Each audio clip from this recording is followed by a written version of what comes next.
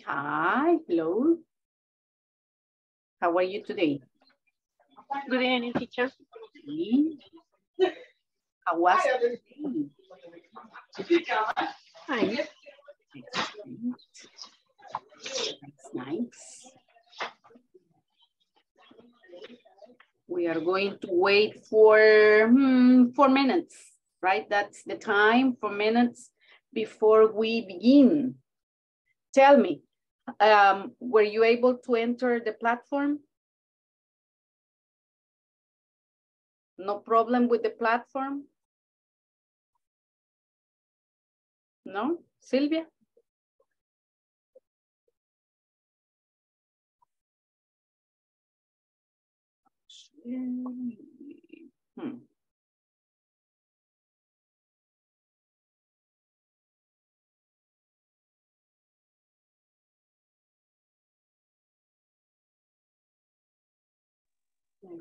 Sí.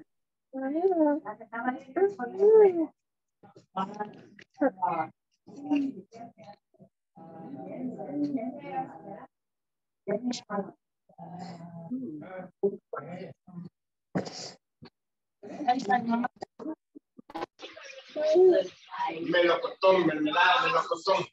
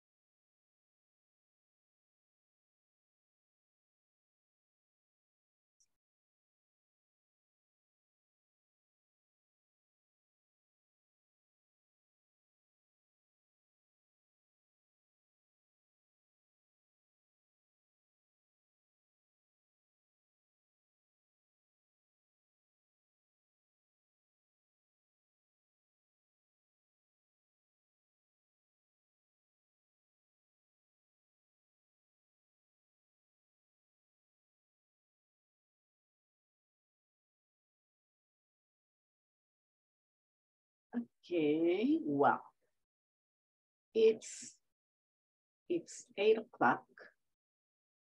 So we're going to see how many we are now, right?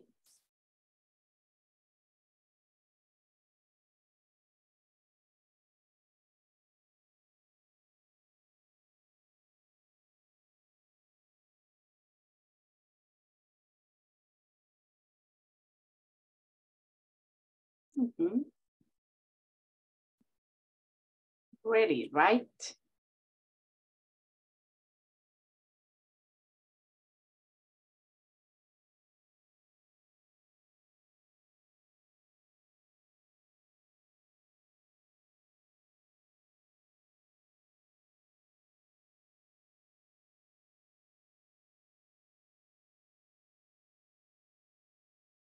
Bueno, let's see. Now we are, we are 8. We're still. Okay, Karen. Let's get ready. Say present, right? Amanda y Yesenia. Amanda y Yesenia. Carlos Alfredo. Carlos Alfredo. No.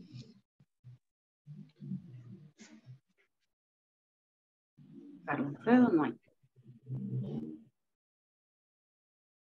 Cecilia del Carmen. Cecilia. No hay Cecilia. César Antonio. César. Claudia Ivonne. Present. Nice, Claudia. Jacob Alberto. Jonathan Asdrubal. Present, teacher. Okay. José David. José David. Right. Juan Antonio. Present.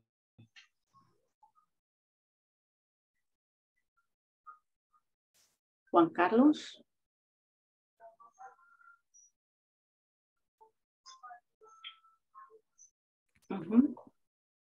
Juan Carlos.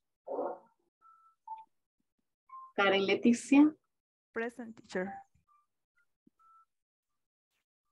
Carla Yamilet. Carla Yamilet. Catherine Bridget. Catherine. Connie Stephanie. Marco Rubén. Present. Minor Edenilson. Minor Edenilson. Sandra Elizabeth. Silvia Estela. Silvia Estela. Uy, nadie está, pues. Solo 5 me han dicho presente. Silvia Inés. Present. Sí. Tatiana. Tatiana Beatriz. Catherine Beatriz. Present, teacher. 2, 4, 6, 7. Teacher, I am present. ¿Y por qué no me dicen present cuando lo llamo? Qué barbaridad, niños. Vamos a ver, Amanda Yesenia no está. Carlos Alfredo. Cecilia. Present, teacher. Okay. César Antonio. Present, teacher.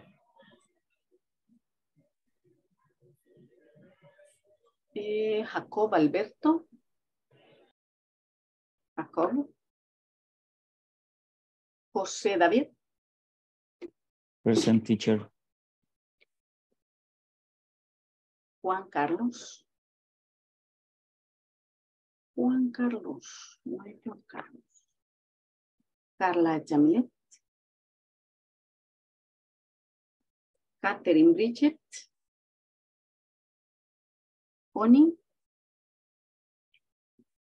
Present.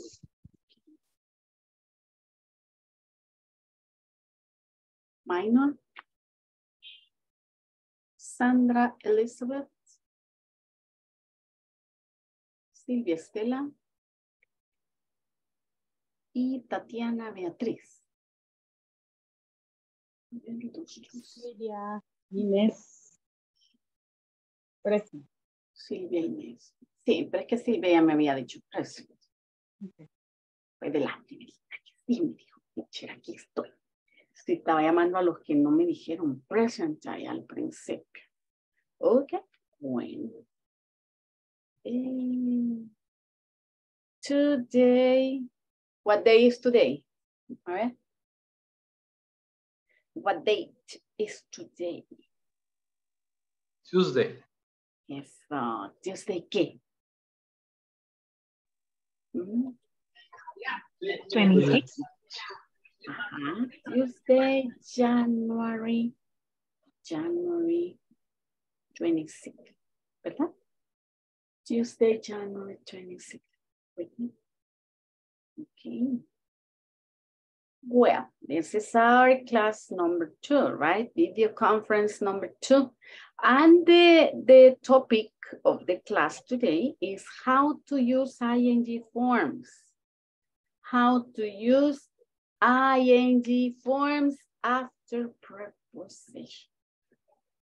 Of course, we are going to make a little review of yesterday's class, right? Yesterday we were talking about infinitives, and we were also talking about the vision and mission of a company. So we're going to make a little review of that. Vamos a ver. And this is the objective. By using verb plus ing forms after prepositions, students will describe how their department relates to others in their company. Okay, that's the objective.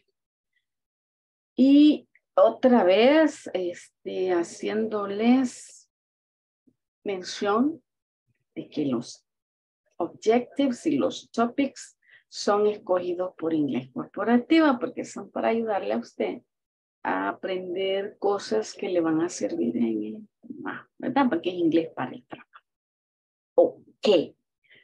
So it is by using verbs with ing after a preposition, you will describe how your department, if you are in the accounting department, how that department relates to any other department in the company, okay?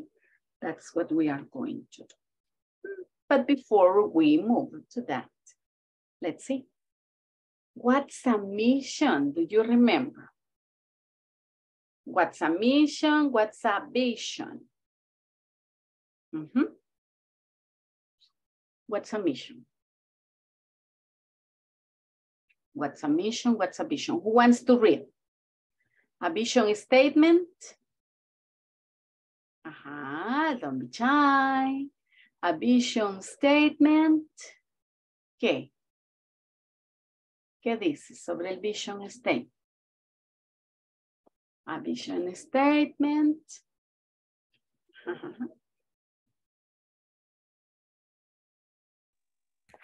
Focuses on tomorrow and what an organization wants to immediately become. So that focuses on tomorrow, right? We say the future. ¿A dónde quiero llegar? Allá. Okay? So that's the vision. That's what you state in the vision. Where do I want to go? I want to get there. Okay, so I put it in the vision, right? Now, what about the mission? What is the mission statement? It focuses on what?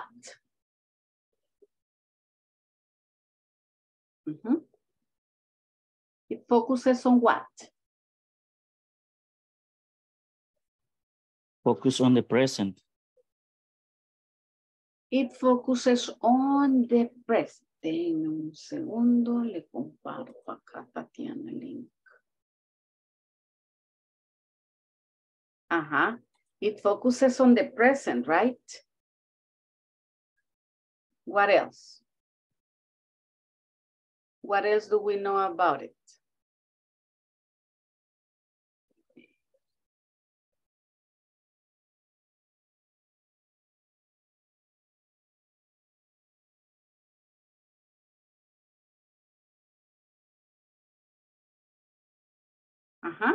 What else can you tell me about the mission? It focuses on today. What else? What else? What else? Yes. Is the purpose of the company today. Exactly. And it describes what my company does, ¿verdad? It describes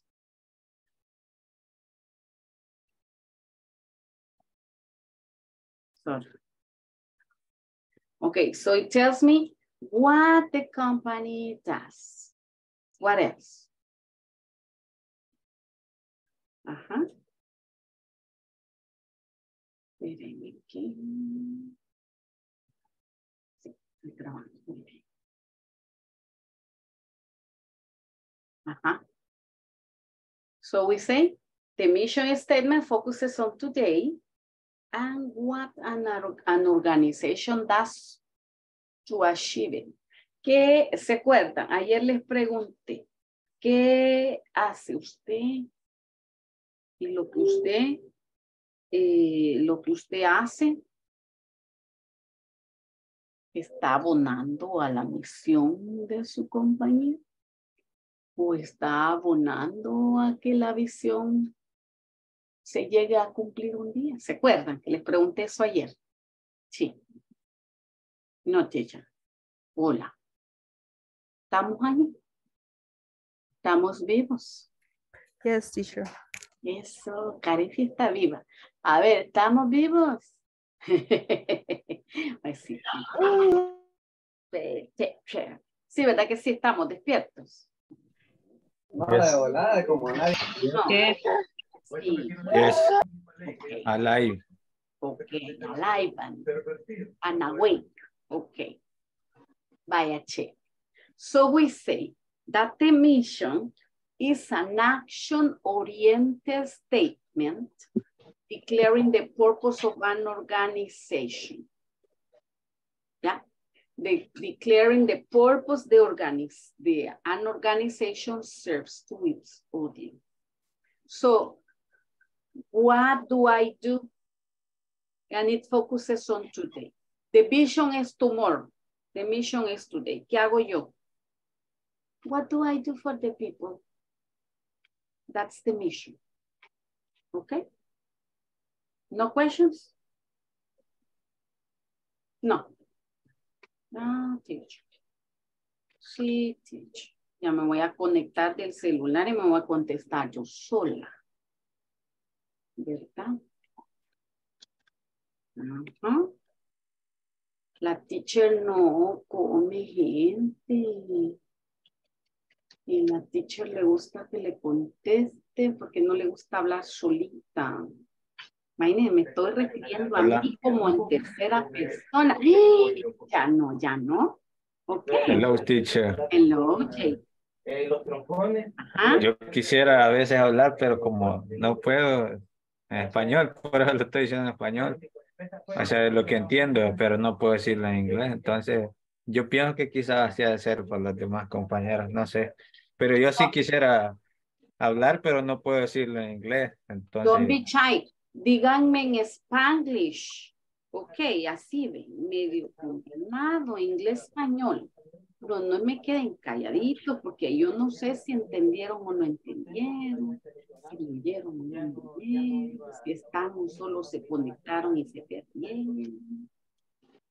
Todo sé, ¿verdad? Que los que están allí los estoy mirando que ahí están. Pero y los que cerraron ya la cámara, no sé si están allí, si no están allí. ¿qué estamos, teacher? Ah, vaya. Si me están oyendo, si no me están oyendo. El problema, teacher, es el tema, como cuesta dar el concepto de visión, misión, entonces las ideas no fluyen a veces. Vaya, acuérdense que visión es lo que yo veo allá. ¿Para dónde voy yo como empresa? ¿Dónde voy a querer llegar? Por ejemplo, cuando usted dice to become the biggest company in El Salvador. Convertirse no es, se va a convertir. No es la más grande, se va a convertir. Entonces, esa es la vision, ¿verdad? ¿Hacia dónde va usted como empresa? ¿Sí? ¿Hacia dónde va? Y la misión es qué es lo que usted como empresa hace ahorita. Prestar el mejor servicio. Eso no está en el futuro, no está lejos, no está allá para el futuro. Ahorita, como presente, ¿qué hago yo? Lo que hago es prestar el mejor servicio de ¿qué? De mensajería, por ejemplo. Entonces, esa es la misión. ¿Sí? ¿Cuál es mi misión? Atender a mis clientes que llegan al supermercado a pedir ayuda sobre algún producto. Esa es mi misión. ¿Cuál es mi misión? ¿Para qué fui contratado yo? ¿Sí? Esa es mi misión. ¿Cuál es el objetivo de mi empresa? ¿O cuál es el objetivo que tengo yo? Esa es la misión. Tell me, Jacob. The mission can be, for example, to offer the best service in Sí. in the market. Yeah, exactly. So that's a mission, right? Yes. And when you say to become the best, no es el mejor, pero ofrecer un buen servicio lo puede hacer. Esa es una misión. Y the vision can be to improve, mejorar, no sé cómo se pronuncia. Improve the service for the customer. O sea, vaya, para ponerlo como más fuerte, podemos decir to become the best. Okay. To become the best, ¿qué? Experience. To become the best company related to customer service. Y como misión podría ponerlo de la experience. To provide an excellent experience to the customers that visit my supermarket, no es mío, vea. To provide the best experience to the people who visit the company. Que el que llega, imagínense que la gente que tiene o que trabaja en un restaurante, tienen que ayudar al cliente a que tenga una muy buena experiencia allí, en ese momento, ahorita, en el presente. Vinieron 10 clientes, que los 10 se vayan contentos. ¿Sí? In that case, that would be to give or to provide the best experience to the customers. ¿Sí? Ya después, convertirse en el mejor, ya podría irse a una visión, pero el ahorita, que la experiencia del que vino sea buena. Esa es una misión. ¿Cuál es su misión en su trabajo? Vamos a ver. Ajá. Excuse me, teacher. Podemos decirle que la visión es como algo futuro, a lo que se planea, a lo que se quiere llegar. Y la misión es ahorita, es el presente. Vaya, la visión es a un mediano y largo plazo. La visión. Y la misión es a un corto plazo, o sea, ya, ahorita. Right? No voy a esperar 5 años para darle a mi cliente un buen servicio. Lo voy a hacer hoy. That's my mission. Okay? Look at the examples and remember when we said that we use, or we're talking about purpose, the purpose is the mission. Right? And the direction is the vision.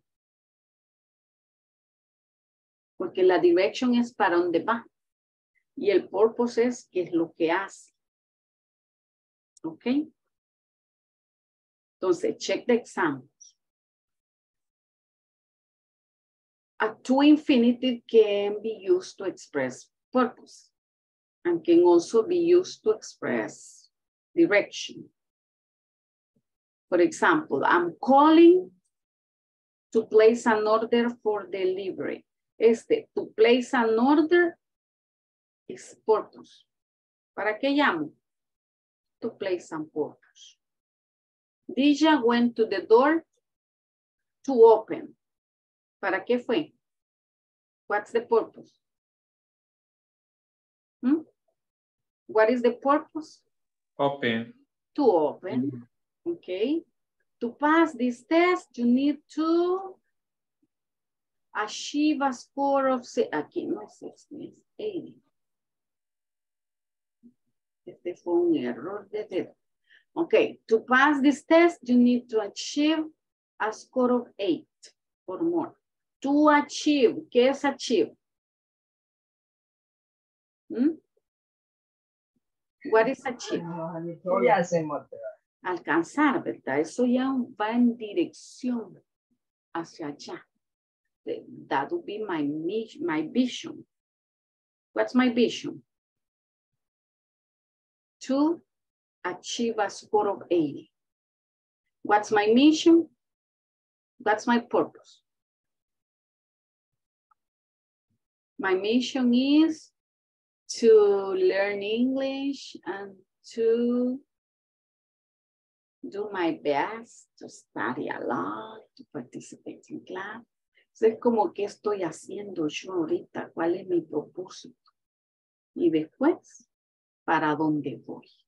Okay, but remember, when you express purpose and when you express direction, we use infinitives. ¿Se acuerdan que ayer empezamos a hablar de los infinitives?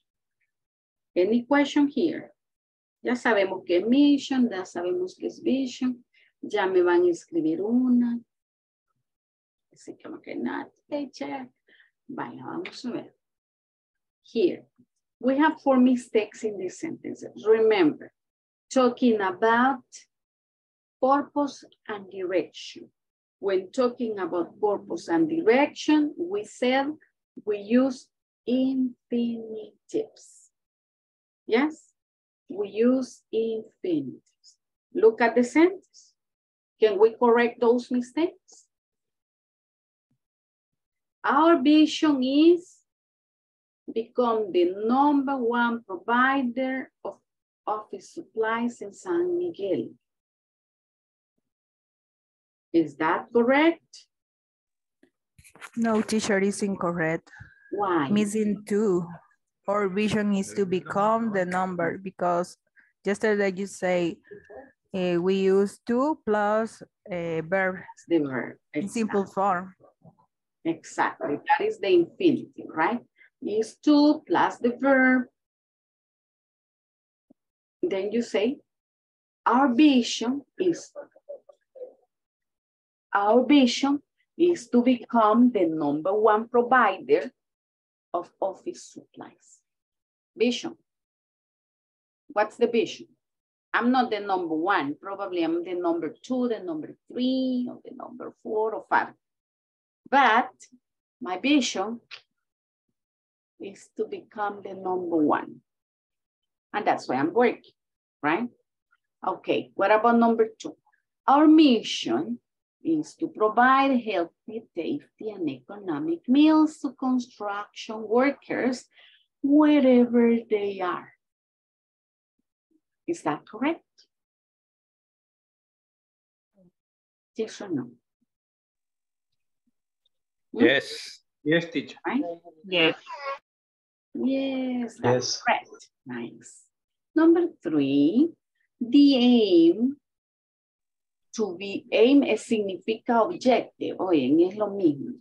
The aim to be the #1 cleaning service provider for financial institutions. We aim to be the #1 cleaning service provider for financial institutions.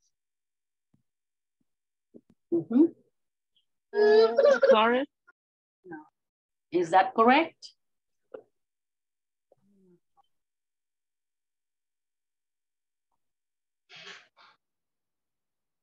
Correct. It's correct, right?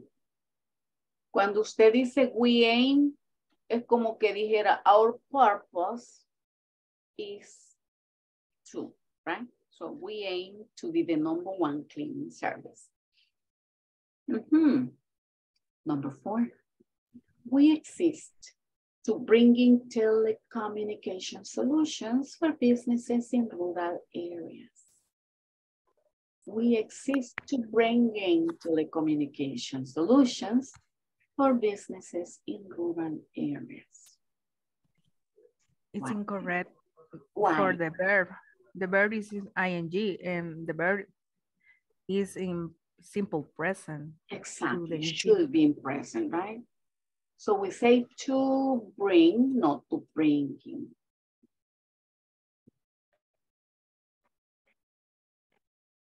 Nice. Okay, number 5. We ambition be leaders in the distribution of energy drinks in the regional market. We ambition be leaders. Incorrect. What would be the correction? We ambition To be, yes. Y vamos a ponerle. We ambition to be. To be leaders in the distribution of energy drinks in the regional market. Number 6. My company's vision is to becoming the most preferred hair salon for adolescents. Incorrect. Incorrect. Why? What would be the correction? Becoming. My company's vision is to become. Exacto. Este ejercicio lo tienen en su manual, oye, y lo pueden corregir. Is to become. Okay. Questions? No questions. No. No, teacher. No question. Vieron But que está the- fácil. ¿Sí? Vieron que The- está fácil. Que así vamos aterrizando poquito a poco. Oye. The AM, ¿Mm? the AM ¿Ya? general General. is to use the verb, the to, infinity. Exactly. Sí. Siempre. No siempre. Eso es. Bueno, cuando lo permita. Ajá. If you are going to express purpose or if you're going to express direction. Okay? If you're going to express purpose, we use to. Why are you here? What's your purpose to be here in class? My To learn purpose more. is to be improve my English. Exactly. To improve my English, to learn more, to become bilingual. Yes. See? My vision is talk more English. Okay, good. Good. That's your mission is to become bilingual, Claudita. Your vision is to become bilingual, totally bilingual in 2 years, 1 year. You decide, right? You decide. Depende, recuerden, depende cuánto tiempo quiere usted, en cuánto tiempo quiere usted alcanzar su meta. ¿En cuánto tiempo? Depende de usted. Y eso dependerá de cuánto tiempo le dedica, ¿verdad?, al idioma. ¿Qué tanto se atreve a hablar aunque se equivoque? ¿Qué pues? Sí, equivocarse no es malo. Usted equivóquese. Cuando usted se equivoque, me demuestra que lo está intentando. ¿Mm? Porque es mejor que se equivoque intentándolo y no que no se equivoque porque no lo intenta. ¿Ok? Acuérdense, aquí con que usted se equivoque no se va a morir nadie. Sí, allá el doctor sí que no se equivoque operando porque es peligroso, pero usted aquí hablando se puede equivocar y no pasa nada. Tell me, Jacob. Bueno, voy a hablar en español porque un poco de la experiencia de hablar inglés. Yo pues he tenido la oportunidad de hablar con muchas personas de diferentes países, Australia, Inglaterra, Alemania, bueno, en fin, de Estados Unidos. Y lo que ellos me dicen, porque ellos son full English y a veces como que uno de pronto habla así con miedo y ellos le dicen, no, si, o sea, habla. Nosotros sabemos que estás aprendiendo y al final a ellos no les interesa cuando uno se equivoca. Lo que hacen es ayudar. Entonces, yo siempre he sido, o sea, siempre he pensado así. Entonces, ¿por qué vas a tener miedo o pena? Si es igual que ellos cuando están aprendiendo español. Así que... Se equivocan más. Y nosotros les perdonamos todo a los extranjeros que vienen a hablar español, ¿sí o no? Yes. Es lo mismo, es lo mismo. No tienen por qué ustedes sentirse cohibidos de que se equivoquen. ¿Verdad que ya se van a soltar un poquito más? Sí, no. I learning English because I live in the place where is American people is coming. Is coming to El Salvador, is coming to place. For example, You need to communicate. I live here in near, no sé cómo es cerca. Near? Near the Tunco Beach. Oh, So the people is coming here anywhere. yes, that's true. And they need to communicate. If you speak the language, they won't tell you, hey, no, you didn't speak well. No, they will try to understand. And believe me, they get very happy to find people who speak the language, right? So you can do it. But let's move here. Check. We're talking about mission and vision, right? And we said the mission statement should be original. O sea que no se lo puede copiar a otra empresa. Should be memorable.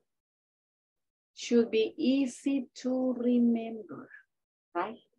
Should be succinct. What's the meaning of succinct? Who can tell me? What is succinct? Somebody wants to check in the dictionary. Yo les compartí un diccionario ayer. What's the meaning of succinct?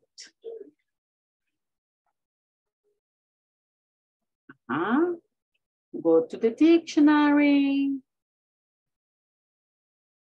What is succinct? Yes, Jonathan? Did you find the meaning? I don't know, teacher. Check in the dictionary. Vamos, dictionary.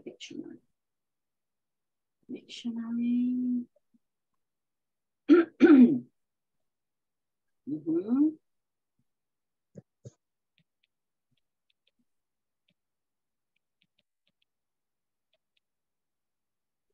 Teacher is like conciso, like a breve. Should be short, right? Excellent, thank you, Karen. So succinct means that it has to be short. What happens if you have a mission that is very long or a vision that is very long? People will not remember, right? If it is very long, it won't be memorable. So it has to be short. It has to be related to the staff. We're talking about the mission there, right? The mission. What is the staff? Do you remember? The employees. The employees are the staff, right?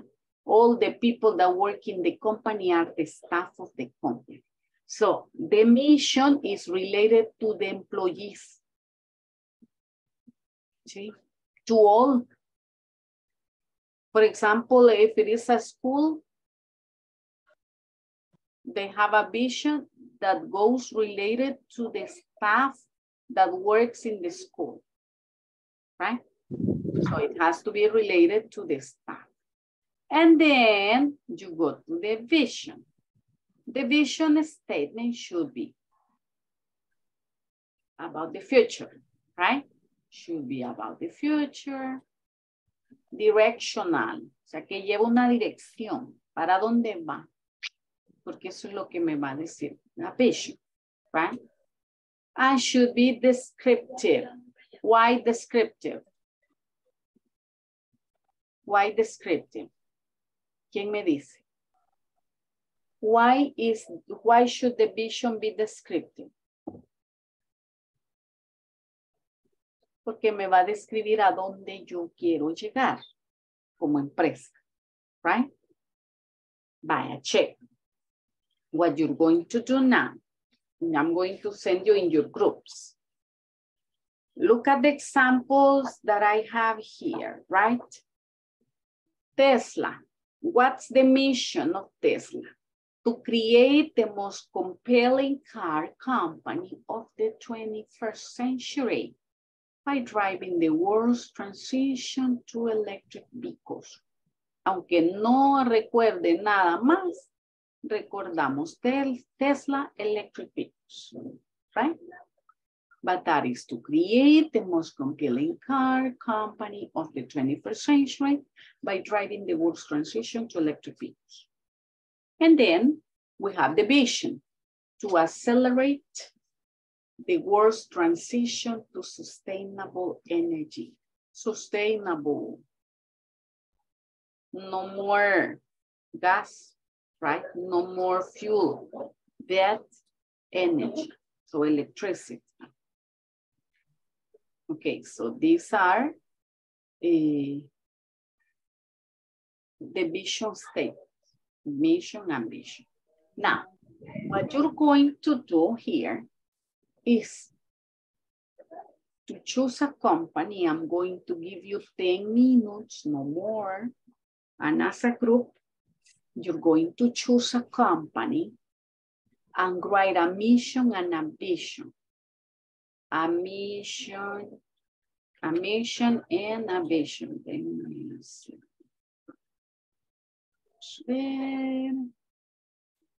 That's a finger mistake. Mission. Ambition. Y mi compu tiene la costumbre de ponerle acento todo. Okay, vaya. So you choose a company and write a mission and a vision for it. See? Follow the example. I'm sharing with you one example. Now you know what to do, what to take into account when you're making a mission. Remember, should be original, should be memorable, should be short, and related to sport. And the vision should be about the future, following a direction, and should be descriptive, que va a describir a dónde quiero yo llegar. Okay? Any question here? Question, no question. ¿Qué vamos a hacer? ¿Qué vamos a hacer?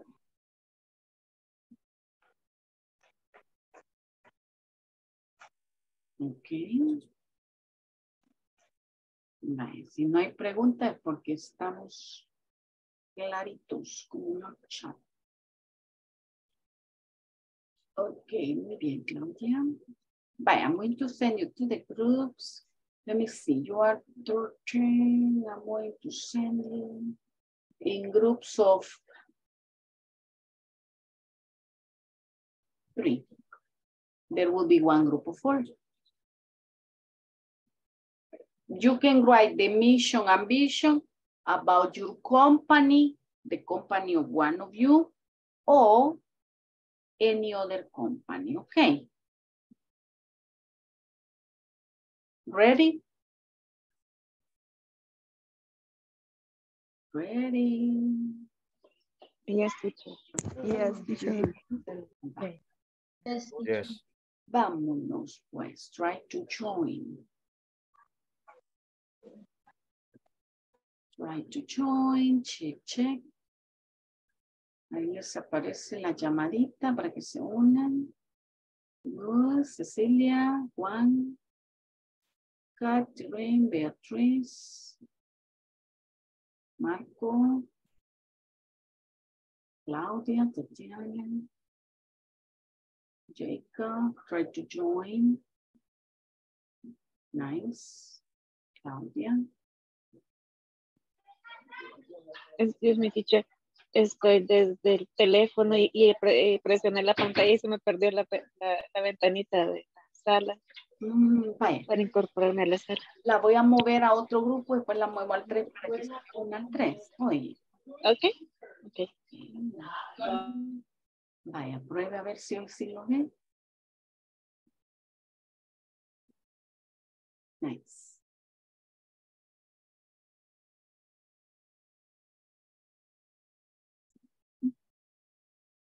Cheque si le aparece el 3.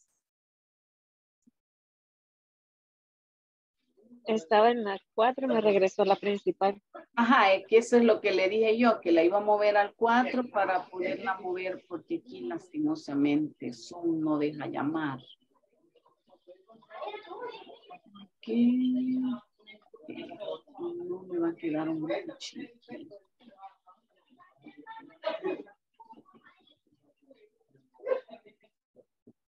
Vaya, la mandé al 2, pero ya la voy a jalar para el 3. Cheque si le aparece la llamada. Ok.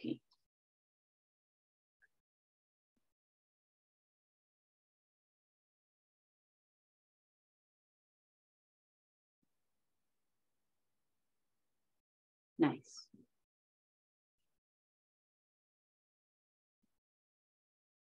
Yo aquí. Bueno, ya nos está grabando. No puedo moverlo. Hagamos una idea, pues, entre todos, una idea. Ajá, unida entre todos. Y lo tengo ya. Ya no puedo. La empresa, ¿cuál sería? Vaya, por ejemplo, yo he puesto así en español, la misión de mi compañía sería brindar un buen servicio al usuario, generando un ambiente de confianza y transparencia. Ese sería my mission. ¿Esa sería la? La misión es actual, ¿verdad? Sí. Exacto. Teacher, ¿estoy en lo correcto? Yes.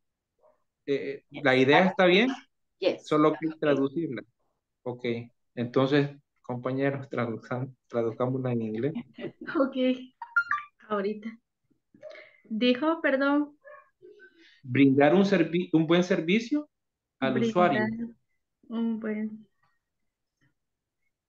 generando un ambiente de confianza y transparencia.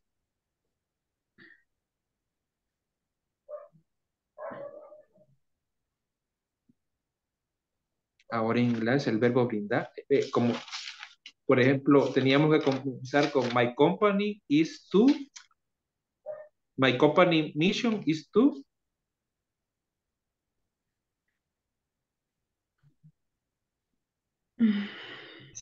Pero brindar sin duda no puedo. O otro, prestar. Podría decir my company, the mission. Provide, Así, teacher. Provide. Is to provide. is to provide a good service A good service. to the user. ¿Cómo se pronuncia eso? General. Teacher, ¿cómo se pronuncia? General. Oye, ¿qué es lo que quiere decir? Generando. Generando. Ah, generating. Generating. Yes. Okay. En environment or truth and transparency. Environment and transparency. Yo lo conozco, alcalde ahí. Thank you. Mira que hay un bot. Teacher, hoy que está acá, yo casi no participo porque me cuesta bastante entender el inglés y hablarlo. No, Ya somos dos porque ahí ve en la nube me quedo. hábleme aunque sea Spanglish. Yo sé que los temas son bastante complicaditos, pero voy Sí, porque despacito. el módulo 1 y el módulo 2 era más fácil. Fácil. Exacto, entre más allá van más difícil. Espérese que llegue al intermedio. No aguanta. Sí, porque en el 1 y el 2 medio entendí, aquí sí me quedo Ajá, yo bien igual. perdido. Sí, Aquí porque me el uno es perdí. más fácil. ¿Cómo no? En el otro va a aparecer. El 1 es más fácil, el 2 es más difícil, el 3 más. Porque en el 3 ya van saliendo mucho más. Ojo, porque no vuelvo a la escuadra. No quiero saber el 4 ya.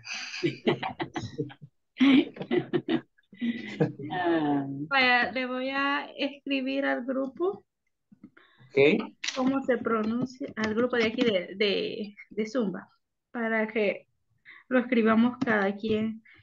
Pero sería de company o de mission to My provide. company mission is to.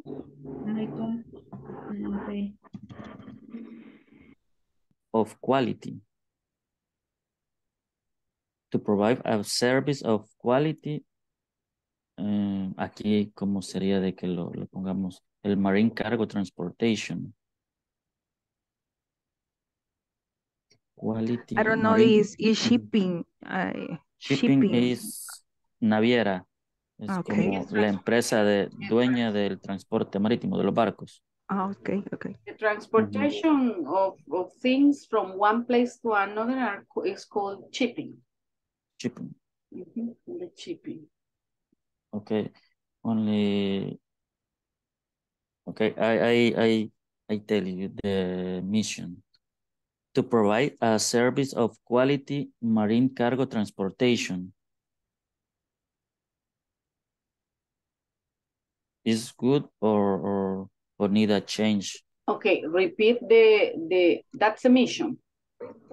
Okay, the mission. To provide a service of quality marine cargo transportation.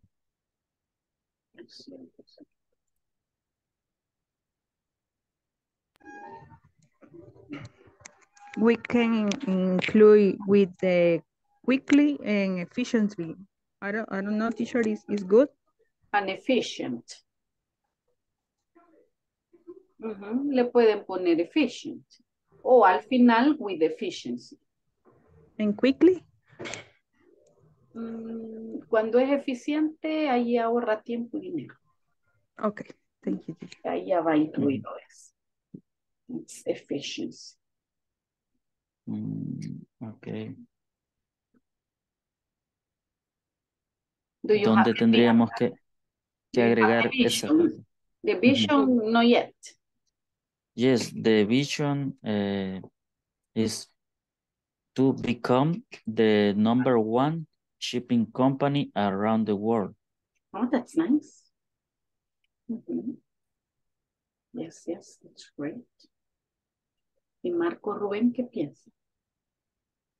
Marco está bien calladito. Ahí estábamos escuchando a los compañeros. Estaba ahí la conversación sobre la estructura de la misión y la visión. Sí, está muy bien. Muy bien, muy bien. Nice. I'm going to check one more group and I call you. I see you ready, right? Ready. Yes. Right. Okay. Yes, teacher. Excellent. Hi. Hello. Finished. Hello. Finished. Yes, teacher. Excellent. Vámonos.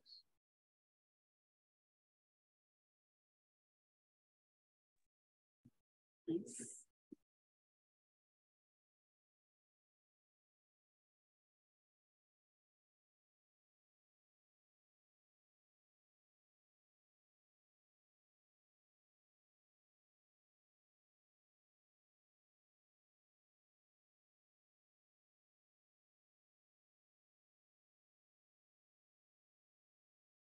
Okay. Well, I want to hear a couple of volunteers. Esperen.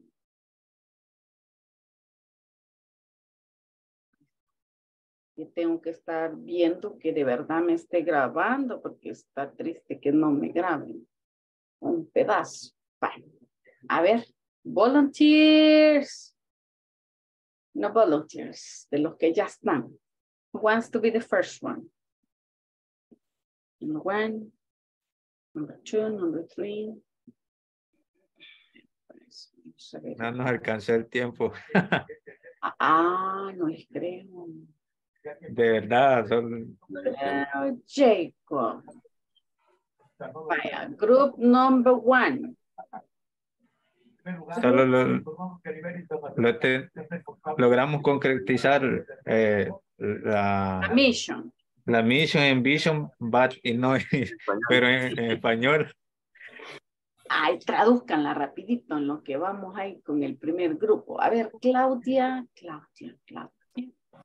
Claudita, group number 3. Me teacher. Okay. Yes.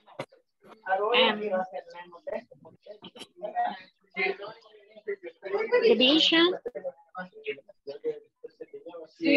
to be the best provider of IT solutions.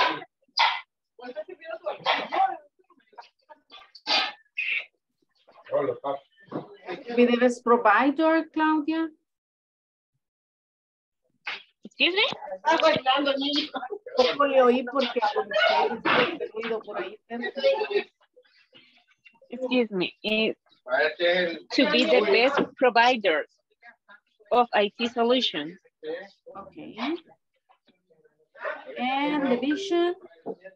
And the mission is integrate technology solution that satisfy customers. Okay, thank you, Claudia. Thank you very much. ¿Quién es el que va de camino? Ventas. Solo dice ventas. ¿Quién es ventas?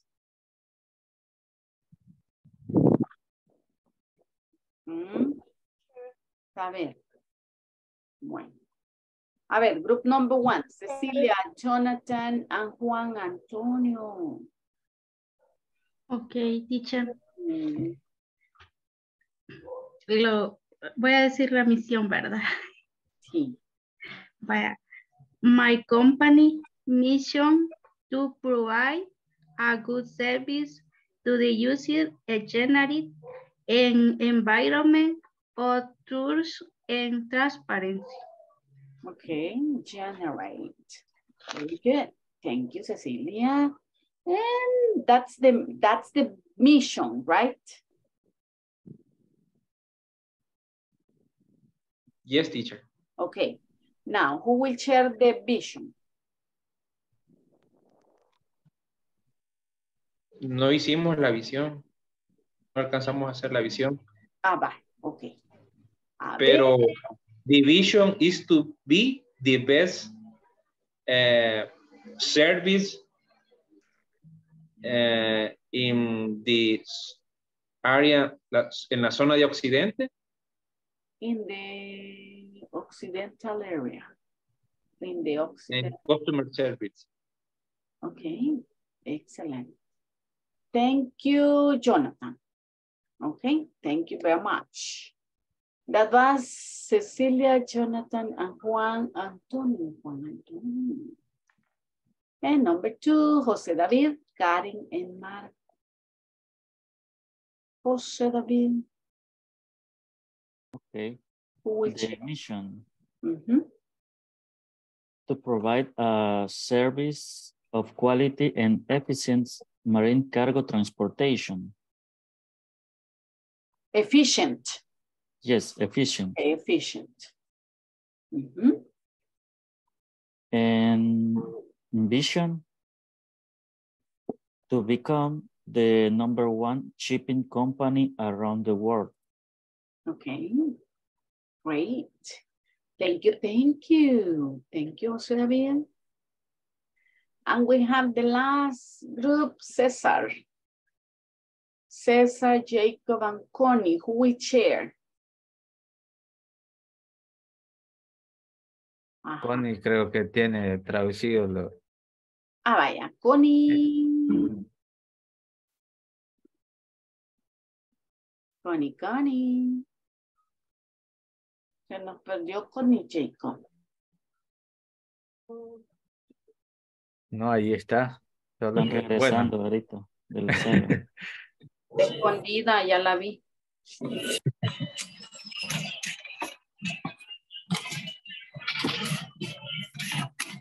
César no logró traducir. Espérame, quiero ver. Bueno, es el de la misión. Ahorita fue, bueno, según San Google Traductor, quedó como offer comfortable and safe tour nationwide. La misión. To offer, right? To offer. To offer. Okay. And do you have the vision? The vision. Bueno, si está bien, no sé. Pues, según, bueno, en español sería ser una tour operadora internacional que cumple las exigencias del mercado turístico. Y ya en la traducción dice being an international tour operator that meets the demands of the tourist market. That meets the demands. Nice. But remember at the beginning, to bring. To. Okay, nice. Nice. Thank you. ¿Qué tan difícil fue? Más que todo solo armarlo. ¿Verdad? Ya ve. El tiempo fue el que nos comió. Sí, pero ahí vamos, muy bien. Démosle. Ok. Excelente. Ya ven que pueden. Todo es posible. Todo es posible. Now, check. I have a couple of questions here. We're going to go to the second point here. Estábamos todavía en el review de ayer.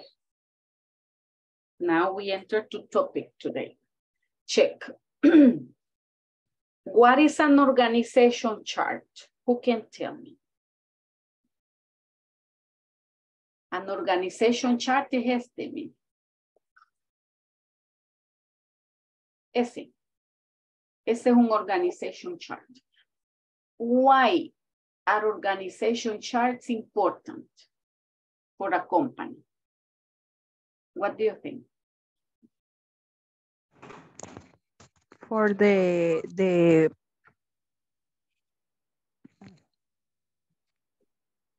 position of the employee. Exactly. It is necessary that you know who is your boss, right? Who is your boss? Who is your immediate boss, right?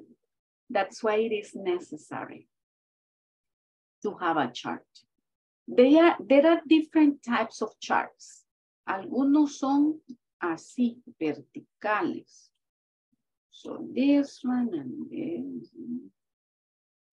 And then de este salen, ¿no? Y así, ¿verdad? Ahí va para abajo. Hay otros que son así.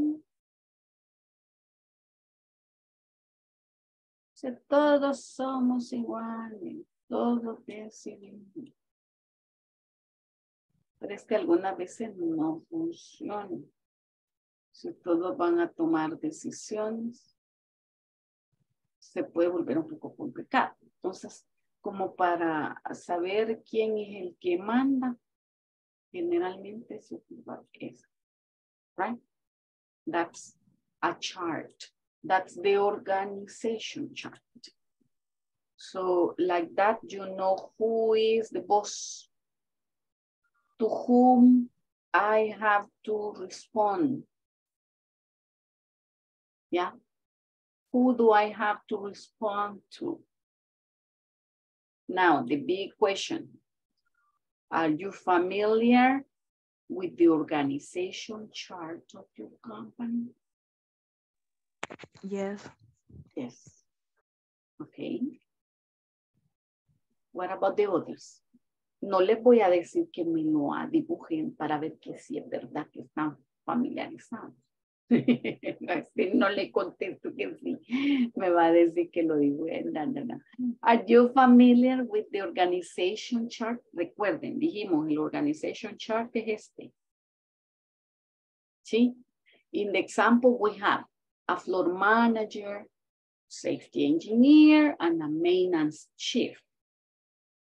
Then from the safety engineer, we have a supervisor. From the supervisor, we depend the machine operators, the assemblers, and the truck drivers. And the maintenance chief, from the maintenance chief depends the maintenance person, right? All the people who are cleaning around the country, or the country, no, the company, depend on this. So they report to, right? They report to the maintenance chief. The machine operator reports to the supervisor. The supervisor reports to the safety engineer. No se salta, ¿verdad? Roles. The supervisor has to report to the safety engineer, and the safety engineer and the manager chief report to the floor manager. Así. Report to.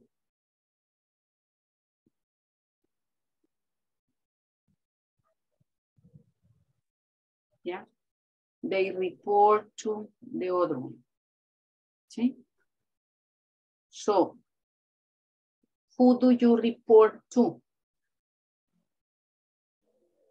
If you need a permission, if you need something, who do you report to?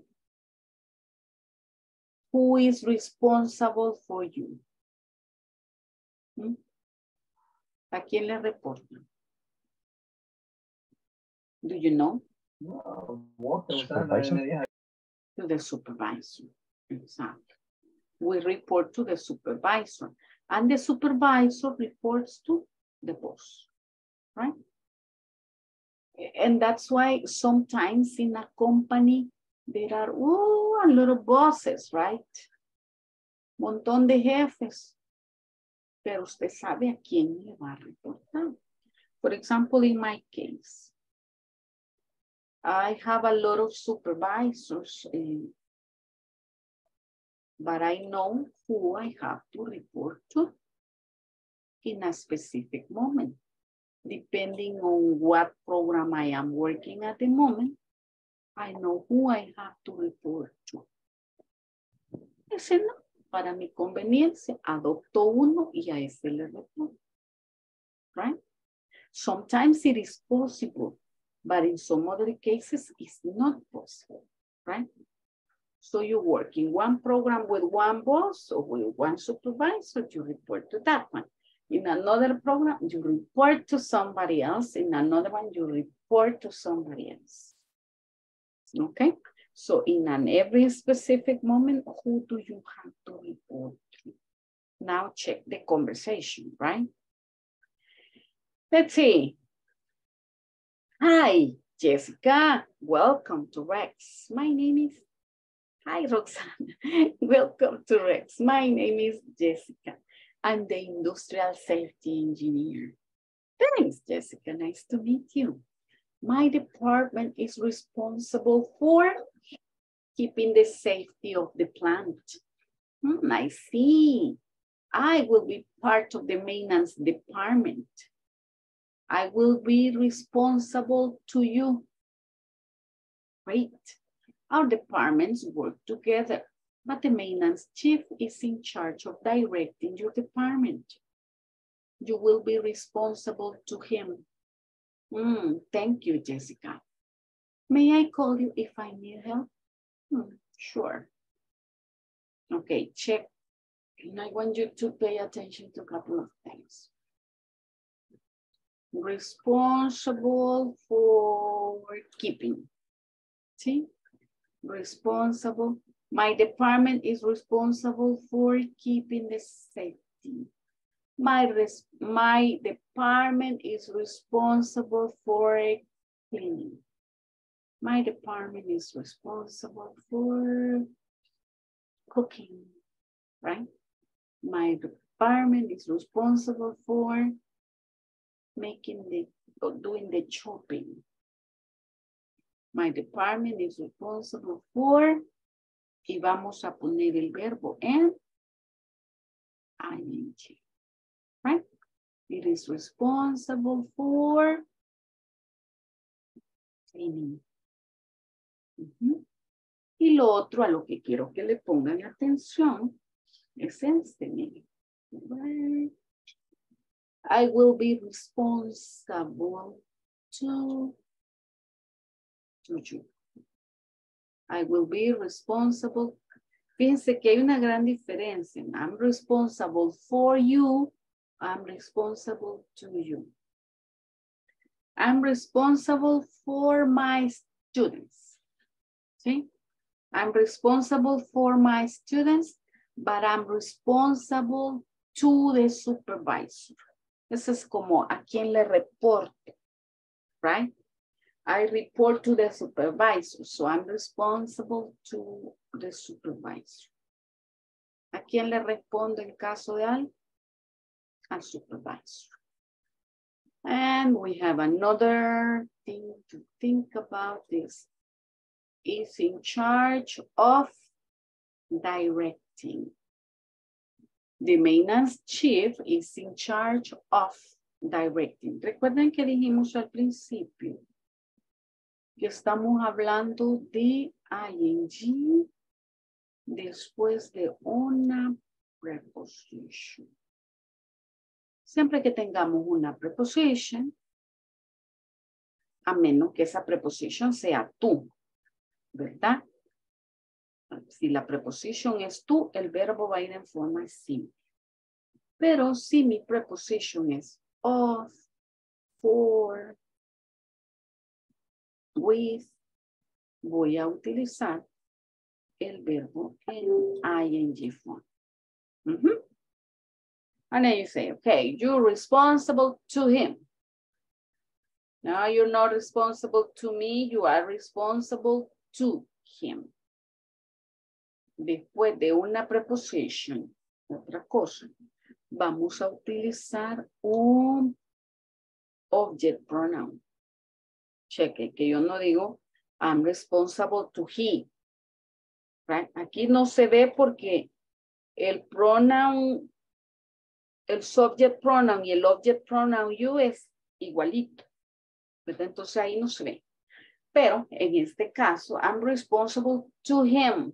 I'm responsible to her. Yes. I'm responsible to them. To them. To him.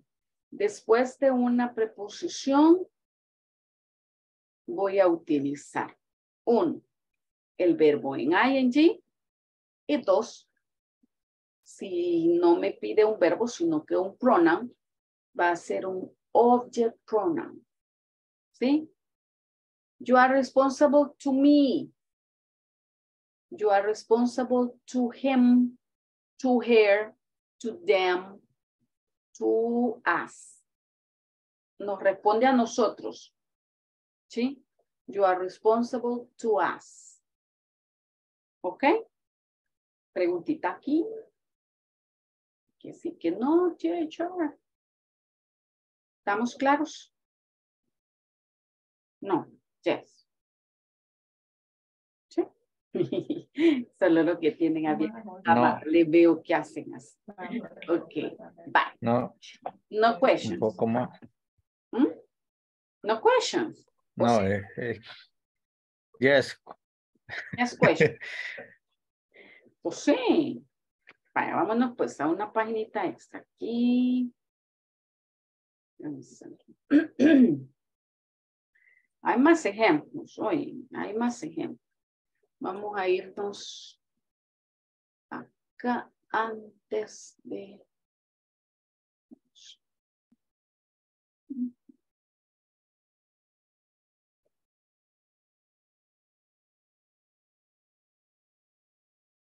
Check.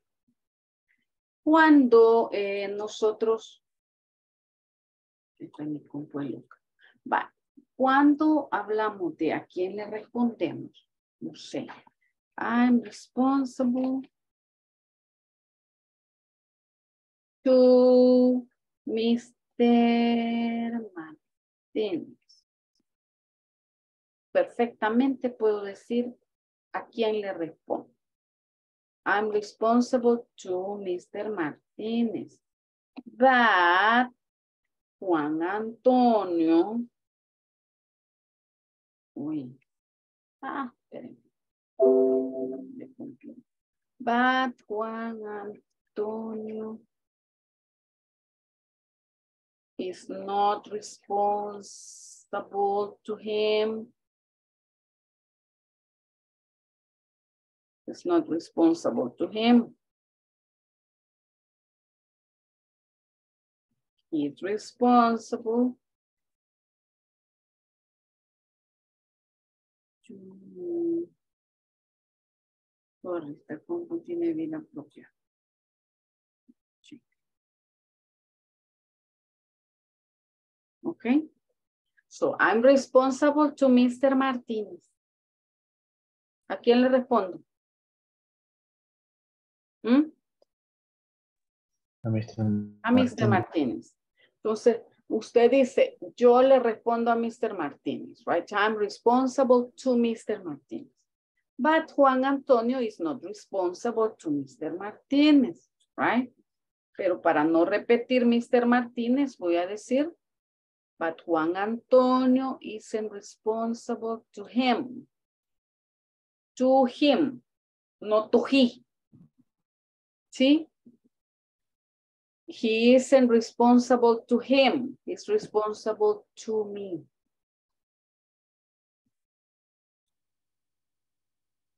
Yes.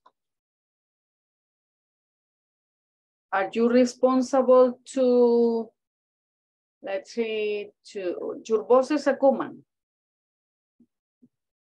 Yes, or a man?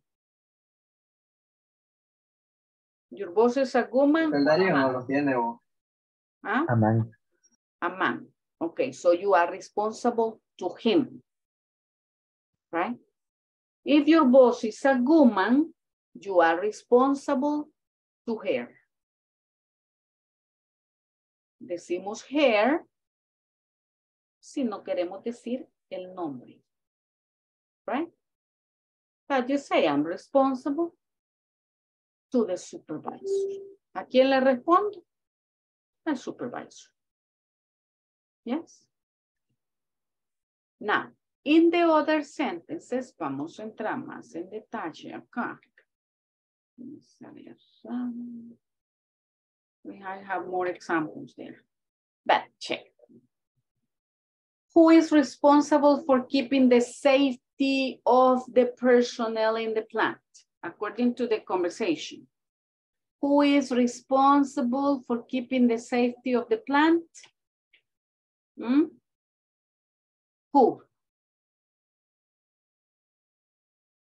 Who is responsible for keeping the safety of the personnel in the plant?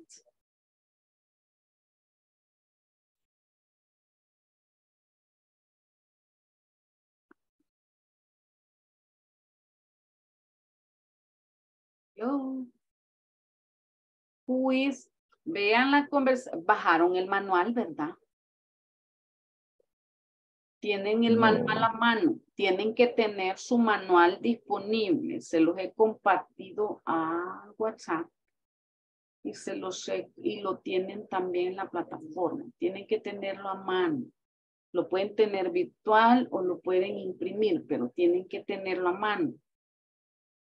Para que ahí ustedes puedan ver la conversación en el libro impreso es mucho más fácil. Pues estar viendo la conversación y las preguntas en tiempo. A ver, go to the conversation. And then tell me, who is responsible for keeping the safety of the personnel in the plant? Who? Jessica. Who is responsible? Who? Who is responsible for keeping the safety of the personnel in the plant? Who? Who? ¿Saben qué es who, verdad? ¿Quién? Ajá. Jessica. Jessica. Exactly, Jessica. Because she says, my department is responsible for keeping the safety of the plant. Okay? So yes, Jessica. Y póngale Jessica y toda la oración, ¿verdad? Jessica is responsible for keeping the safety. Ay, Jessica le puse.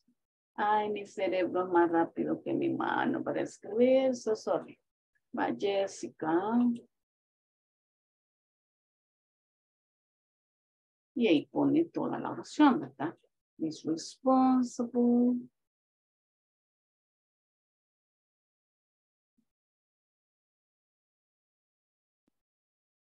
for keeping the safety of the personnel in the plant. ¿Correcto? Jessica is responsible for keeping the safety of the personnel in the plant. Porque vamos a dar una respuesta completa. Who is in charge of directing the maintenance personnel? Who? Go back to the conversation. Jessica. Jessica. To him. Our departments work together. Ajá, ¿quién es el him?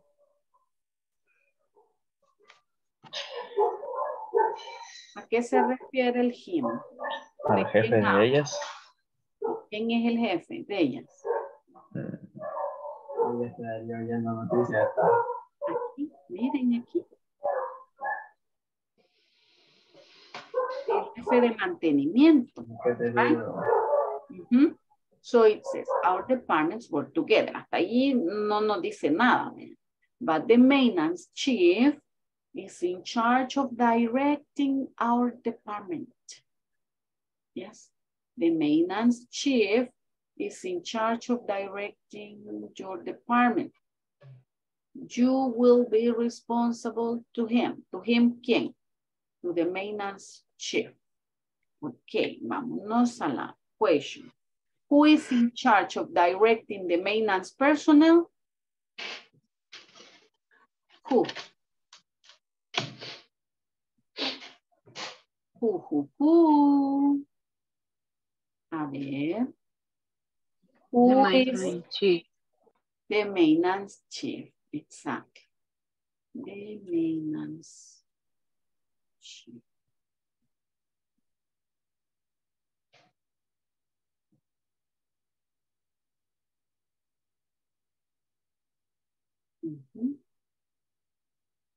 The maintenance chief is in charge of directing the maintenance person. Ahora, who is Roxana responsible to?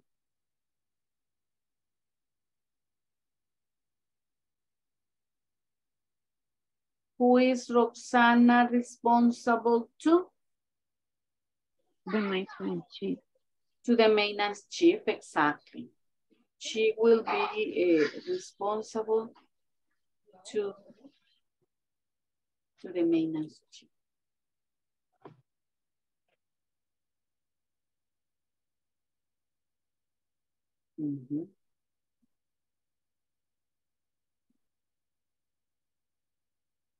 Yes. Okay, see the next question. Look at the organizational chart above. Who are the safety engineer and the maintenance chief responsible to? Who are the safety engineer and the maintenance chief responsible to? Miren el chart. Who are the safety engineer and the maintenance chief responsible to? Organization. To the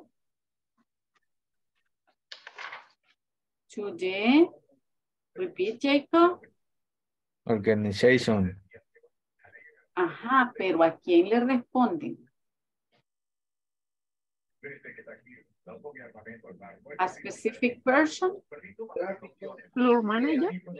To the floor manager, exactly. To the floor manager. They are responsible to the floor manager.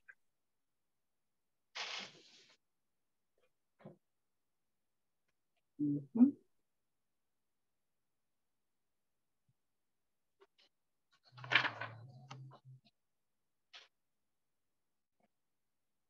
Recuerden que aunque suena así como mero extraño, who are they responsible to? ¿A quién le responden?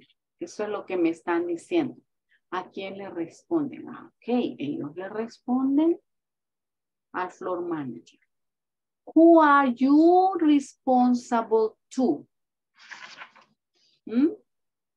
Who are you responsible to? ¿A quién le responden ustedes? ¿A quién? My boss. You're responsible to your boss. Vale, chequen las dos preguntas, ¿verdad? Que es muy diferente una cosa de la otra.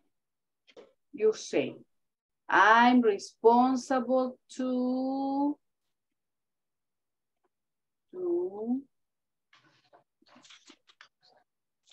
I'm responsible.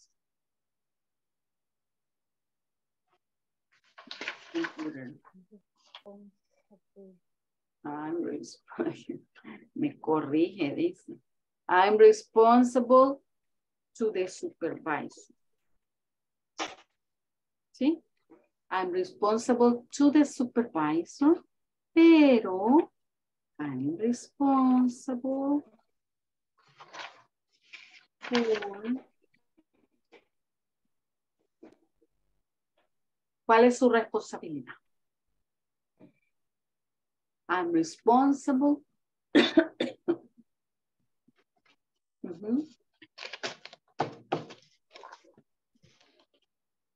I'm responsible to the supervisor. Eso es a quien le responde. Y ahora, ¿qué es lo que usted hace? I'm responsible for cleaning the floor. ¿Ya? Todo el piso. I'm responsible for cleaning the floor. I'm responsible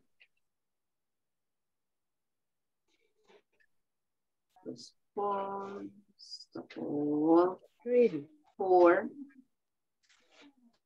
answering.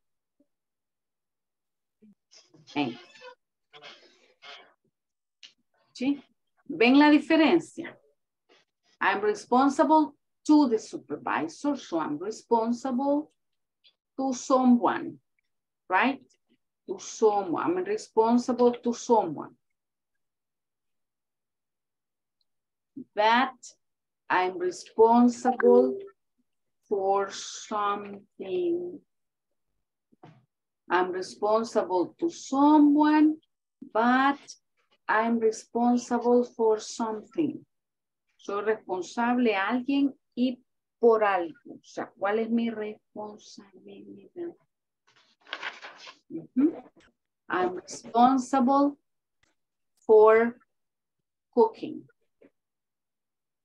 I'm responsible for packing the products. I'm responsible for example, in my case, I'm responsible to the supervisor. And I'm responsible for teaching a class to you. Okay? So, what are you responsible for? And what are you responsible to? Escríbanme una así y una así, por favor. 2 sentences. What are you responsible to? And what are you responsible for?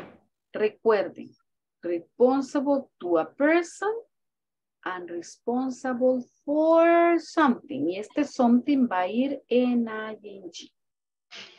Is that clear for you? Yes. Yeah, teacher. Or no?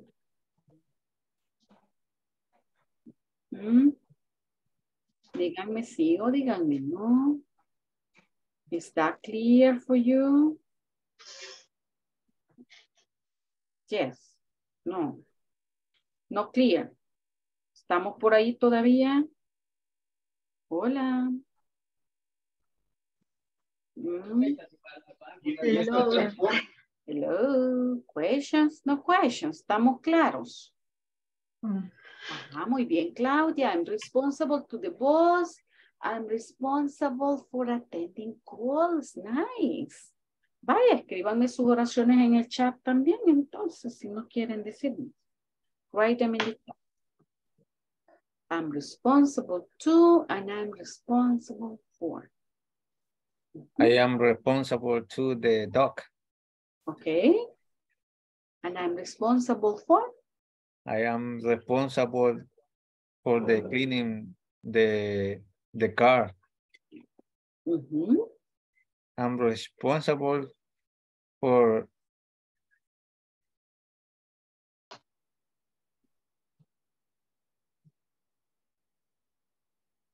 I'm responsible for cleaning.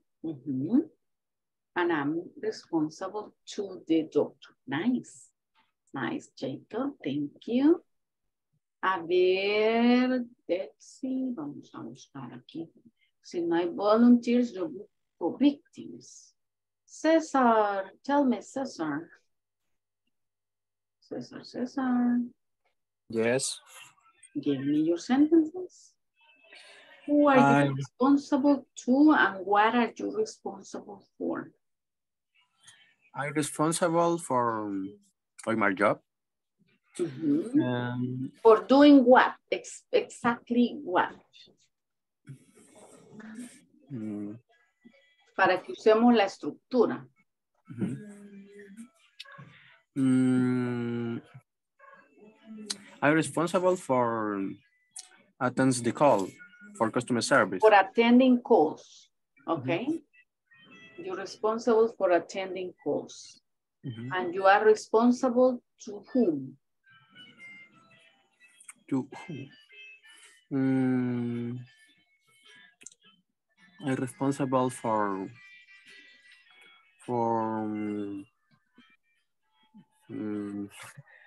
I don't know. ¿A quién le responde? I'm responsible for my supervisor. I'm responsible to my supervisor. Porque su supervisor es el responsable por usted. Yes. See the difference. What is your responsibility and what you respond or who you respond to? Okay, thank you. Thank you. Cecilia, tell me, Cecilia. Hola. I'm responsible to and I'm responsible for. Okay. Ahorita estaba terminando la última. Vaya, I am responsible to the mechanic. To the mechanic. I am. I'm responsible for. I am responsible for order in the store. Great. I'm responsible for ordering the store. Okay. Y Karen dice, I'm responsible to the accountant. I'm responsible for sending information to my boss. Great. Let's see, Tatiana. Tell me, Tatiana.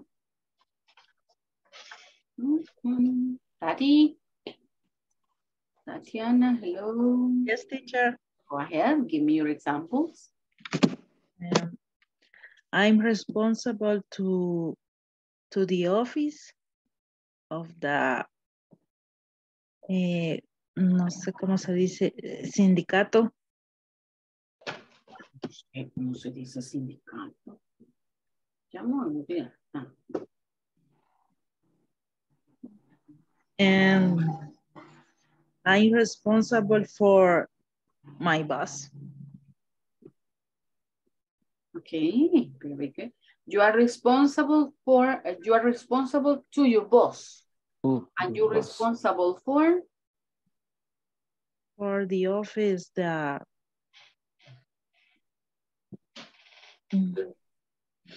no sé cómo se dice sindicato. No, pero por ¿cuál es su responsabilidad?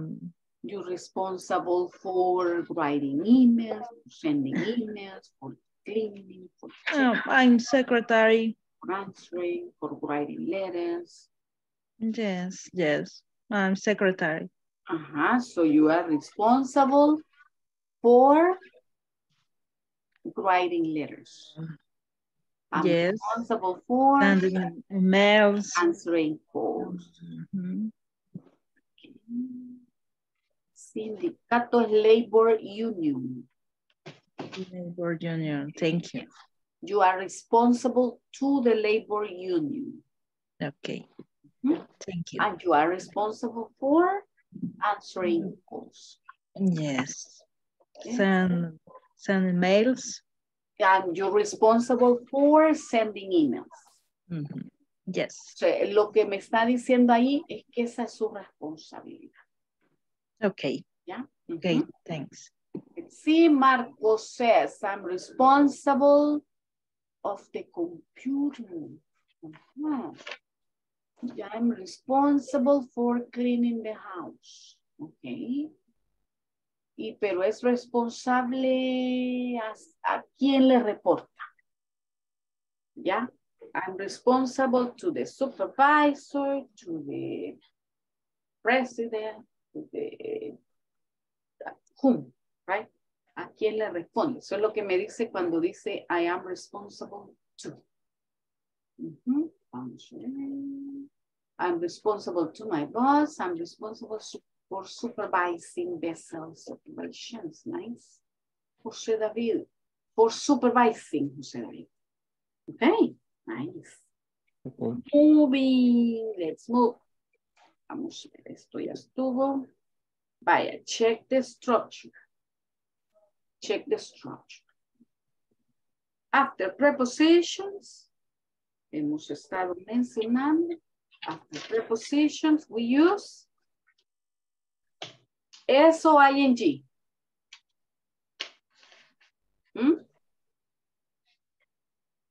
What do we use after a preposition? Aquí le dan las dos opciones. Use a verb plus S o plus ing after prepositions. ¿Cuál es la respuesta correcta?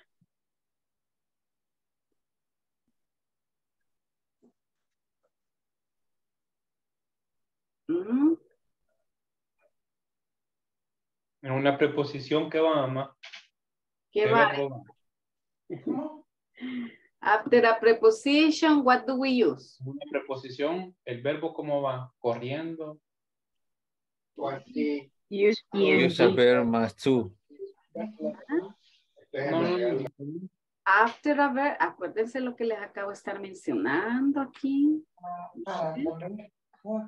Check.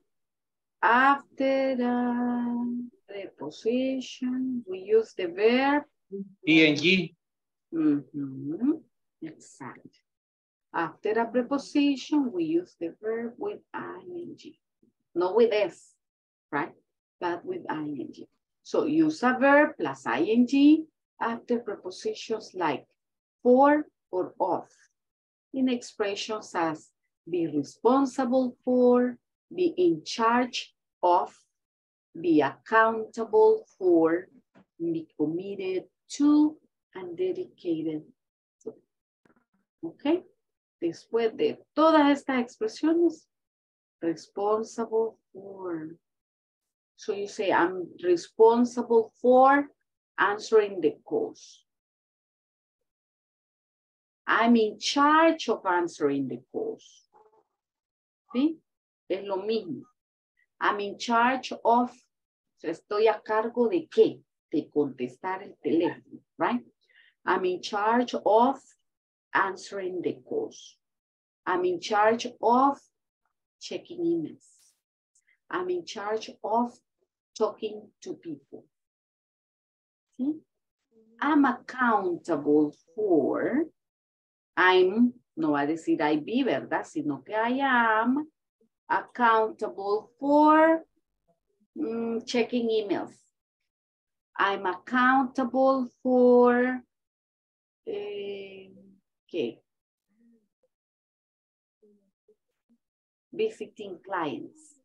Cuando usted me dice, I am accountable for, me quiere decir que es responsable por eso, pero responsable, bien responsable, dando lo mejor de sí. O sea que accountable es todavía más que responsible for. ¿Sí? I'm accountable for visiting clients. I'm committed to talking to people. ¿Cuál es mi comisión? Talking to people. I'm committed to talking to people. I'm dedicated to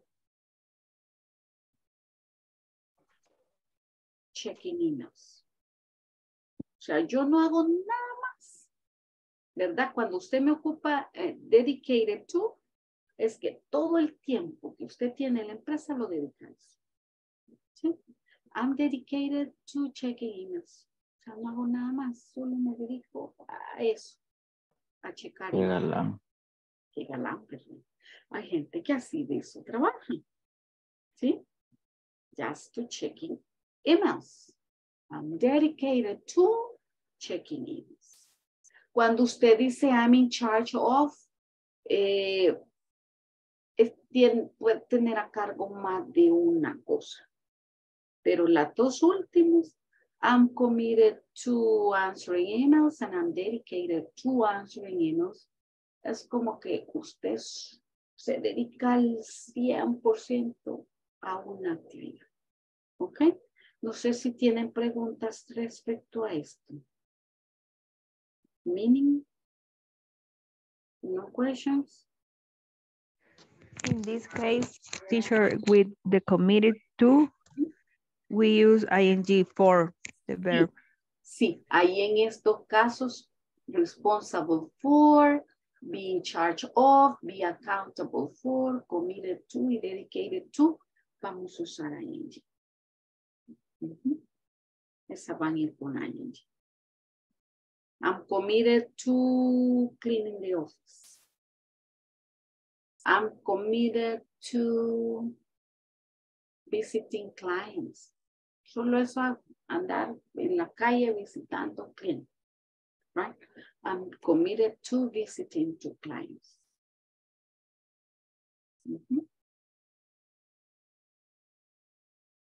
Questions? Accountable, ¿les queda claro qué significa accountable?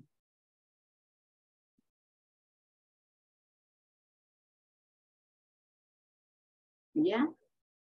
¿Les queda claro cuando usamos accountable?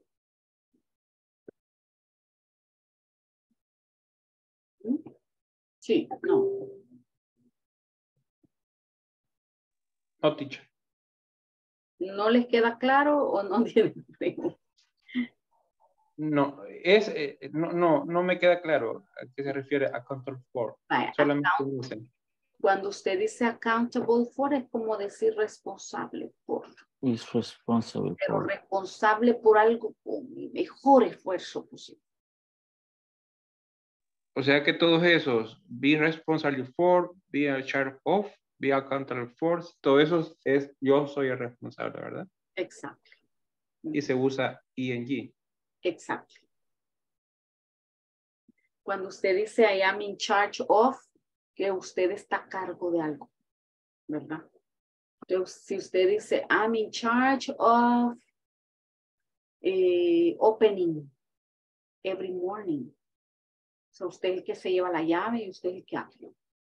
I'm in charge of opening the office in the morning. I'm in charge of closing at the end of the day. No es que solo eso hace, pero tiene a cargo la llave para abrir y cerrar. Right? I am in charge of opening. I'm in charge of supervising. Depending of the case, to use be responsible for or be in charge of. Sí, puede usarlas cualquiera de las tres porque son, podríamos decir, sinónimos. Usted puede usar cualquiera de las tres. Imagínese que usted me está describiendo las responsabilidades de su empresa. Entonces no va a decirme I'm responsible for cleaning the office and I'm responsible for answering the calls. I'm responsible for checking emails. Entonces, para no repetir la misma siempre, puede decir, well, I'm responsible for cleaning the office. I'm in charge of opening early in the morning and I'm accountable for checking emails. I'm committed to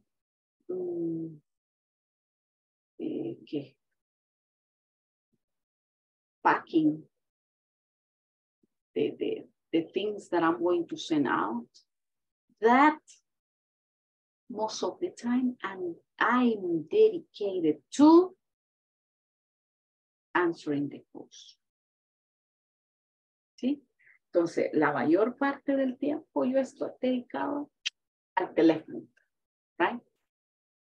Porque lo que hago es pasar, soy responsable de otras cositas allí, pero estoy más dedicado al contestar el teléfono. Customer service.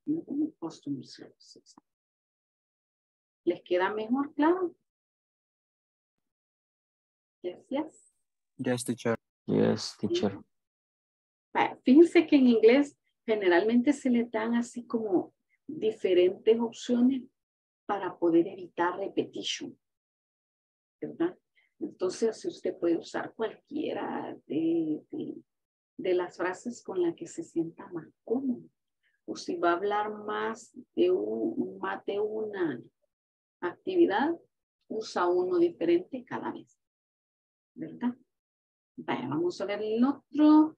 To say who you report to.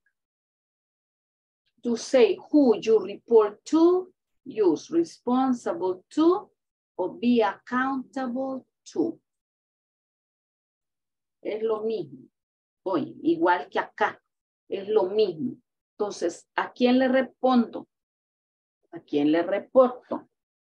I'm responsible to the supervisor. I'm accountable to the supervisor. Es lo mismo, solamente una manera diferente de decir lo mismo, right?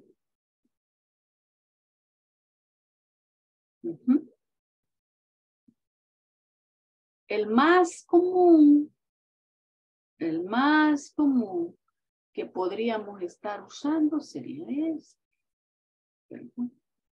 I'm accountable to, no much. Vamos a decir, I'm accountable for, pero I'm responsible. ¿Sí?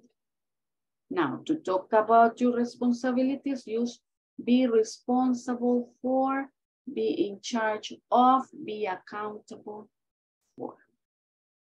¿Cuáles son mis responsabilidades? Well, I'm accountable for doing the laundry. Yeah. I'm accountable for visiting clients. But I'm responsible to my supervisor. Hola. Hola. Tell me. Ya ratitos tenía levantada la mano. Quería preguntar algo. Dígame. What is the difference o sea, ¿por qué es necesario usar el ing? O sea, no entiendo esa parte. ¿Por qué o sea, sí entiendo de cuál es el significado de cada palabra, pero por ejemplo, I'm responsible for to open my house. For opening. I'm Ajá, responsible for opening. ajá, ¿por qué? ¿Por qué la regla? Hay una Del regla. ing. Sí. Hay una regla que dice que después de prepositions yo tengo que usar un gerund. El gerund es este, ¿verdad? El ing. El verbo en ing. Esa es una regla gramatical, ¿verdad? Es lo mismo que la regla gramatical que me dice a mí que después de una preposición ocupo un pronombre, un object pronoun, ¿verdad? Entonces es lo mismo. Entonces, siempre, esa es una regla, oye, siempre, después de una preposición, yo ocupo ing. Entonces decimos, after having a shower, I went to bed. I have breakfast before leaving for work in the morning. I passed by studying every evening from home. You cannot make an omelette without breaking eggs. Pues siempre, después de una preposición, vamos a usar ing. Es una regla gramatical que no podemos... Pero y esa es como presente, como lo que estoy haciendo ahorita, ¿no? No, nada que ver. Por ejemplo, usted puede decir, after going, imagínense que hablamos de ayer, ¿verdad? ¿Qué hicimos ayer? After finishing class, I went directly to bed. Tomorrow, after finishing class, I will go to a party. Entonces, no importa si usted está hablando de presente, de pasado, no importa, porque aquí no tiene que ver este verbo. Aquí yo creo que lo está confundiendo Jacob con el present continuous, pero aquí no nada que ver. Oye, aquí estamos hablando de la regla que nos refiere a que después de una preposición usamos el verbo en ing. Pero usted puede estar hablando en presente, en pasado, en futuro, en presente perfecto, no importa en qué tiempo usted está hablando, pero siempre que vaya a llevar o que su oración lleve una preposición y usted quiere ocupar, puede usar cualquier cosa, ¿verdad? Pero si usted quiere usar un verbo, el verbo tiene que estar en ing, siempre.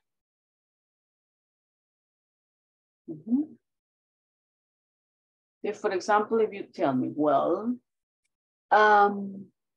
after finishing work today, I went to the gym. Está hablando en pasado, ¿verdad? Pero después de after vamos a finishing. After finishing my job today, I went to the gym. After taking a shower, I got dressed. After having breakfast, I brushed my teeth. After waking up, I ran to the restroom. ¿Sí? Entonces, hablamos de preposition, ing. Before, you say, I have breakfast before leaving to work or before leaving for work. I have dinner before beginning the class. Yesterday, I had breakfast before beginning the class. But today, I didn't have breakfast before beginning the class. La puede ser afirmativa, puede ser negativa, no problem. No le afecta el tiempo. Tell me, José David. Thanks. En español, para hacerlo un poquito más fácil y más entendible, si le agrega el ing, ya se convierte como en un verbo pasado. No, va, póngale. Y usted, lo que le decía, usted puede usar la estructura esa, no importando presente, pasado, futuro, no importa. Porque lo que usted me está diciendo es, después, cuando le pone el ing, se convierte en después de desayunar. Como finalizado. Después de o antes de salir la R, ¿verdad? El AR y R sin quebrar, no es quebrando solo porque lo vemos con ing, sino que la traducción aquí sería después de tomar un baño, antes de salir, ¿sí? Estudiar, no estudiante, quebrar. Entonces, la traducción sería, después de tomar un baño, me fui a la cama. ¿Sí? Recuerden que el gerund tiene varios usos, ¿verdad? Y uno de ellos es después de preposiciones. Siempre Una, preposición. perdón. Díganme. Entonces, lo que más o menos entiendo yo, ¿verdad? No sé si me estaré equivocando, es que el ing está como sustituyendo el tú, el otro.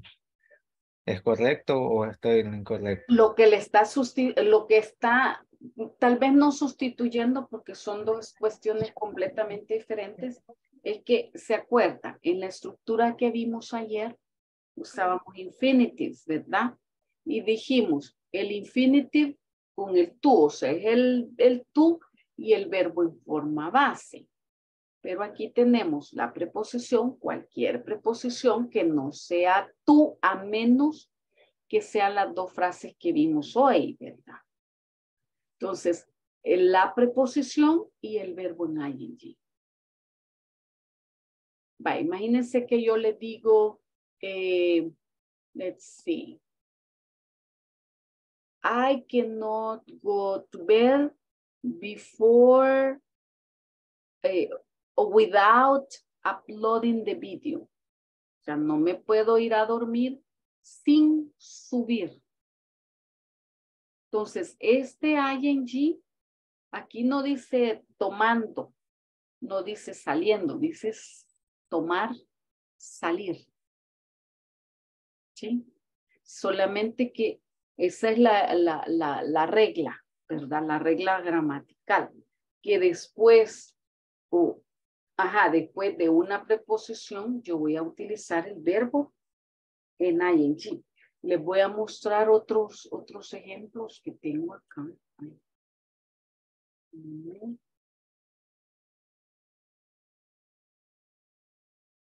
Check. Miren los ejemplos. Aquí tenemos otras preposiciones. About, for, of, on, to, and up. Cada adjetivo o verbo puede llevar una preposición. Entonces, cuando usted dice, I'm afraid of, tengo miedo de, I'm afraid of, y vamos a poner el verbo en ing. I'm afraid of losing my smartphone. ¿De qué tengo miedo? ¿De perdiendo mi celular o de perder mi celular? De perder. Entonces, fíjense que después de las preposiciones son bien comunes. Cuando usted dice, yo estoy cansado de trabajar en la noche. Estoy cansado de, I'm tired of. ¿Sí? I'm tired of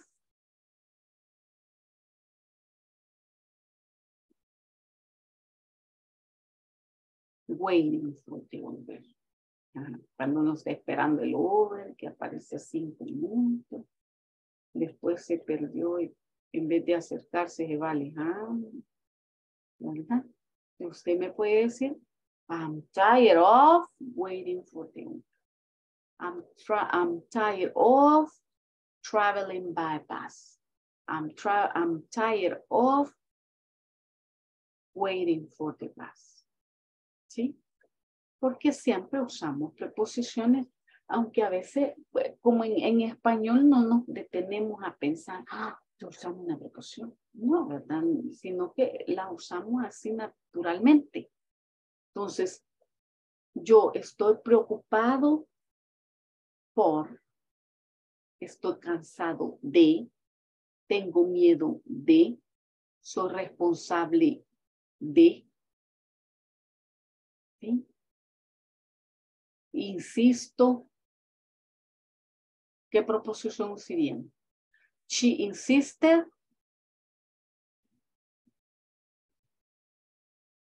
on, traduzcanme esa oración. She insisted on talking to her manager. Ajá, she insisted on talking to her lawyer. Insistió en hablar, insistió en hablar con su abogado. Exacto. Entonces, cuando usted traduce la oración, se fija, si usamos mucho preposiciones. Entonces, lo que sucede es que cuando vemos ing, ya por naturaleza lo vamos relacionando con el presente continuous. Pero este no es presente continuous, ¿verdad? Esta es una regla que me dice que cada vez que yo ocupe una preposición, si después de la preposición necesito ocupar un verbo, ese verbo tiene que estar en ing. Entonces, esa es la regla.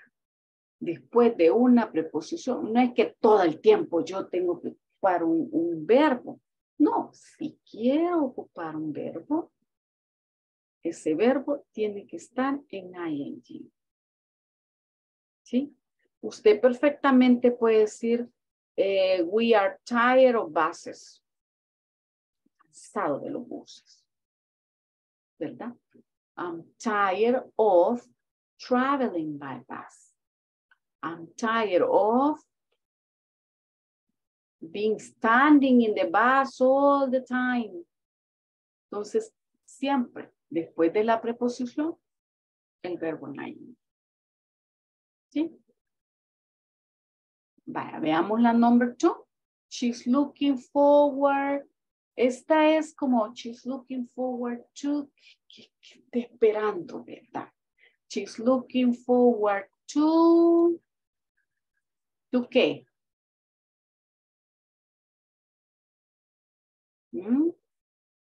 To sing. To sing, yes. She's looking forward to sing. Cuando tenemos estos verbos que tienen 2E, como el caso de sing, lo único que hacemos es agregarle ing y decimos sing. She's looking forward to seeing her brother. ¿Sí? ¿Qué es lo que está esperando? Ver a su hermano. Number 3, he's responsible. Esta sí ya se la pueden bien. She's responsible. Collecting. Ajá, ¿y cuál preposition? For two. For, exactly. For. She's responsible for. ¿Por qué? Collecting. Por collecting. El tú ya no, ¿verdad? Porque el tú solo lo ponemos aquí, porque tiene que ver el verbo. She's responsible for collecting money. Number 4. He apologized for también. ¿Qué significa apologize? Disculparse. Se disculpó por. She apologized for being late. Y el último, Larry never worries About making friends. no se preocupa por hacer amigos, right?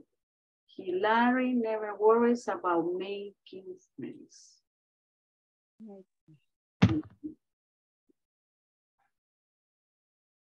Easy.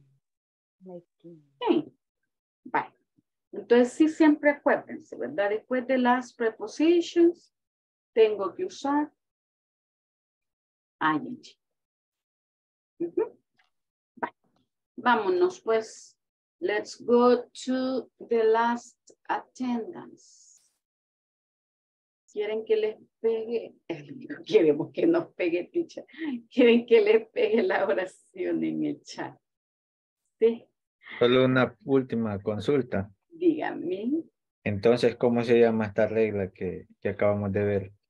Esa regla en la que nos dice que cada vez que yo ocupo una preposición, el verbo va a ir en ing.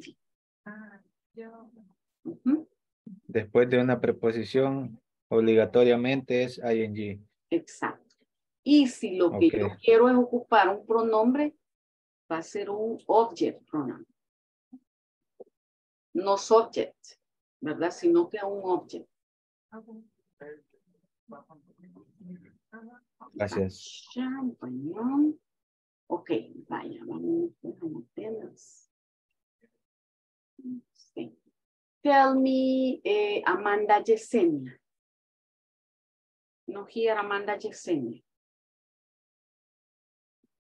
No, no. Carlos Alfredo. Carlos Alfredo. Right. Cecilia. Present, teacher. César. César. Present. Claudia. Present, teacher. Claudia. Jacob.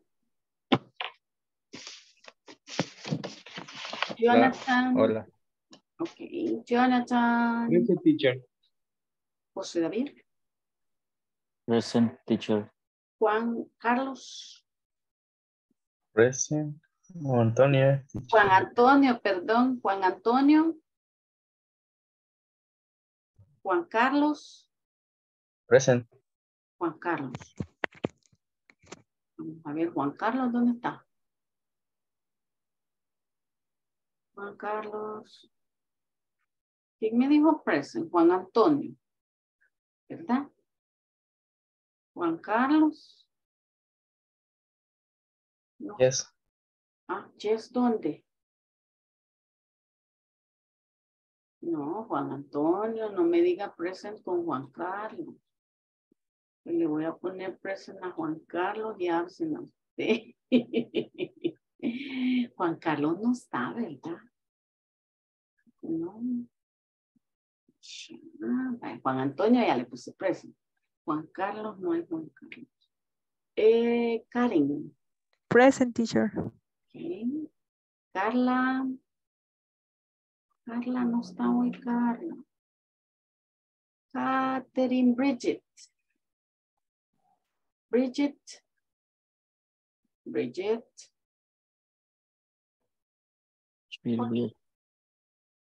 Connie. Hola. Que salió Connie. Marco Rubén. Marco Rubén. No está Marco tampoco. Ya fueron a dormir. Vamos a dormir. Sí, minor. No está minor. Sandra Elizabeth. Silvia Estela. Silvia. Present, teacher, present. Ok. Silvia Inés.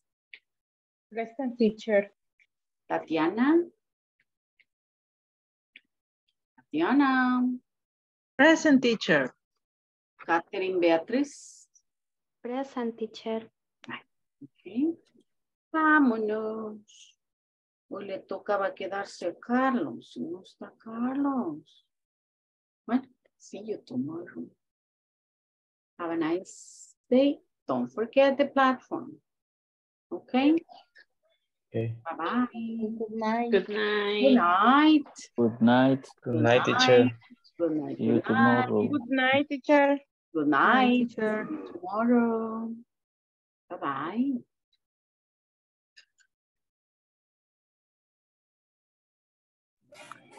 Una consulta. Tell me, César. Pues actualmente la plataforma ya me dejaron ingresar, solamente que me dice que no estoy inscrito a ningún curso. Ahí tengo que buscar el del módulo actual o cómo. Tendría que aparecerle el del principiante 3. Sí, pero como ayer le comenté que no me dejaba entrar, ya hoy me lo arreglaron, pero no me apareció en cursos. Pero el del módulo 3 principiante no me aparece, solo me sale el 1 y el 2. Y de ahí ya solo los de preintermedio. ¿Le aparece algún módulo del preintermedio? Sí. O sea, cuando me pongo a buscarlos, sí, pero el de principiante 3 no me aparece. Ya lo voy a reportar entonces. César Antonio. Ay, no sé para qué le...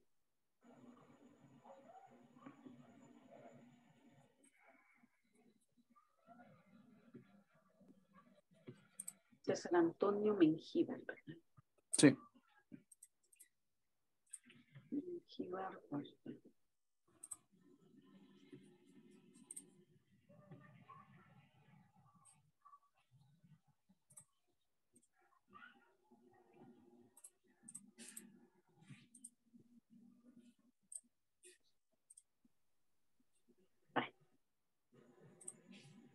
Vaya, ya lo reporté.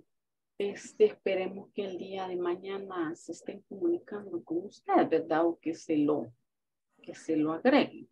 Oye. Entonces ahí solo espero y ya cuando me dé acceso en teoría ya podría ver todo lo de las tareas y esas cosas, ¿cierto? Sí, exacto. Está bien. ¿Usted ya se unió, César, al grupo de WhatsApp? Sí, ya estoy. Vale, perfecto. Allí en el grupo de WhatsApp les compartí el manual. No sé si usted lo logró ver. El PDF. ¿Ah? Sí, ya lo descargué. Vale, perfecto. Vaya, vamos a quedar pendientes. Mañana usted me avisa si ya logró accesar. Hoy. Si no logra accesar todavía, lo volvemos a revisar. Tengo una pregunta. ¿Quién me dijo una pregunta? Jake. Yo. Jake. Yo ya tengo hoy me dieron, me inscribieron del curso. Ya le aparece, ya le aparece. Okay. Solo que tengo dudas donde, como dice set 1, 2 y 3, no sé, algo así, recuerdo. Que está el que le aparece así. Si gusta, me puede compartir pantalla para ver qué le aparece. Voy a entrar al ¿cómo se llama? Aquí a lo que me mandaron. Okay. Bueno, lo que tengo. Que lo voy a buscar acá. Que no lo tenía abierto, pero hoy sí ya le da la opción de entrar. Digamos que sí. Solo quiero ver.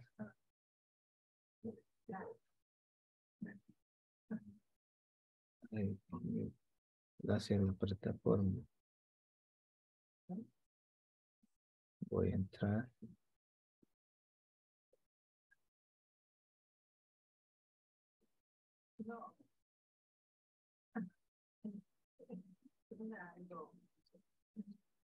Bueno, bien. ¿Cómo se te fue? Pero puedo enamorarme más.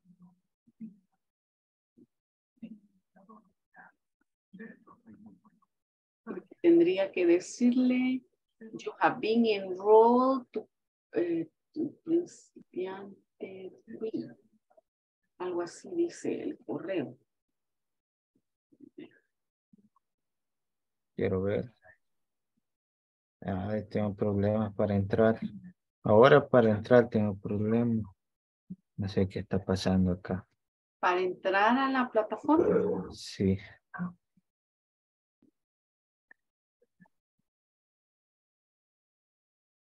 No, no me deja. Bueno, de todos modos voy a ver cómo logro entrar acá porque bien raro. No entiendo yo la verdad qué está pasando. Vale, porque le dieron una contraseña, ¿verdad? No, no me dieron una. Yo la creé. Ah, ok. Pero no me deja entrar. Ese es el problema. Pero bueno, yo voy a ver entonces y cualquier cosa yo voy a escribir. Ahí cheque que le tiene que aparecer, ya cuando usted entra a la cuenta, tendría que aparecerle ya el curso, principiante 3. Y ahí aparece unidad o qué aparece ahí. Exacto, entonces usted le da clic cuando le aparece, al solo entrar que le aparece principiante 3. Usted le da clic. Lo que puede hacer es que váyase, como usted ya se enroló, váyase al correo que le cayó, donde decía you have been enrolled to principiante 3. Dele clic allí y vea si lo va a entrar. ¿Verdad? Ya estando adentro, le da clic en principiante 3. Si usted dejó guardada la contraseña, lo va a dejar entrar fácilmente. Allí se van, así como les expliqué ayer, en la unidad 1, se ubica en la unidad 1 y allí empieza ya a hacer los ejercicios. Sí, aquí está. Se supone módulo 3 dice, pero tengo que entrar primero. Exacto. Que ese es el problema que tengo ahorita. Se supone que puede entrar uno con la cuenta de usuario, no con el correo. Tiene que usar el correo para entrar. Pero no entiendo yo que... Bueno, de todos modos le voy a dar que olvide la contraseña, de todos modos, tal vez me deja restablecerla. Cualquier porque... cosa, Jacob, si le da problema, vaya, ya entré ya. Ya logró entrar. Ok, Ya logré entrar. ¿Verdad? Déjela guardada la cuenta. Vaya. Le voy a dar guardar. Vaya, usted entra. Sección 1, sección 3 y sección 4 parece de entrada. Exacto, ahí le aparece, váyase, si usted se ubica en course, le aparece sección 1, le da clic ahí encima y se le va a desplegar la unidad 1. Ajá. Y ahí va viendo video, tarea, video, tarea, video, tarea. Entonces, y esos videos hay que verlos obligatoriamente. Este video es el video de la clase. Pero como ya estuve en la clase. Pero como ya estuvo en la clase, váyase solo a hacer la tarea. Y en teoría hoy es clase 1 o 2. Hoy es clase 2. Entonces ahí tiene que buscar la primera tarea que le aparece. Después del primer video está la primera tarea. Tarea 1 es la de ayer entonces. Exacto. Tarea 1. Hace la tarea 1 y ya puede hacer la tarea 2 también. Ajá. ¿Verdad? Ok. Bueno, gracias entonces. Sí, perfecto. Voy a trabajar en eso ahorita. Pues no se me va a acumular. Pues sí. Así me Vaya pues. Poquito a poco. Gracias y pase una feliz noche. Thank you. The same to you. Take care. Bye-bye. Bye.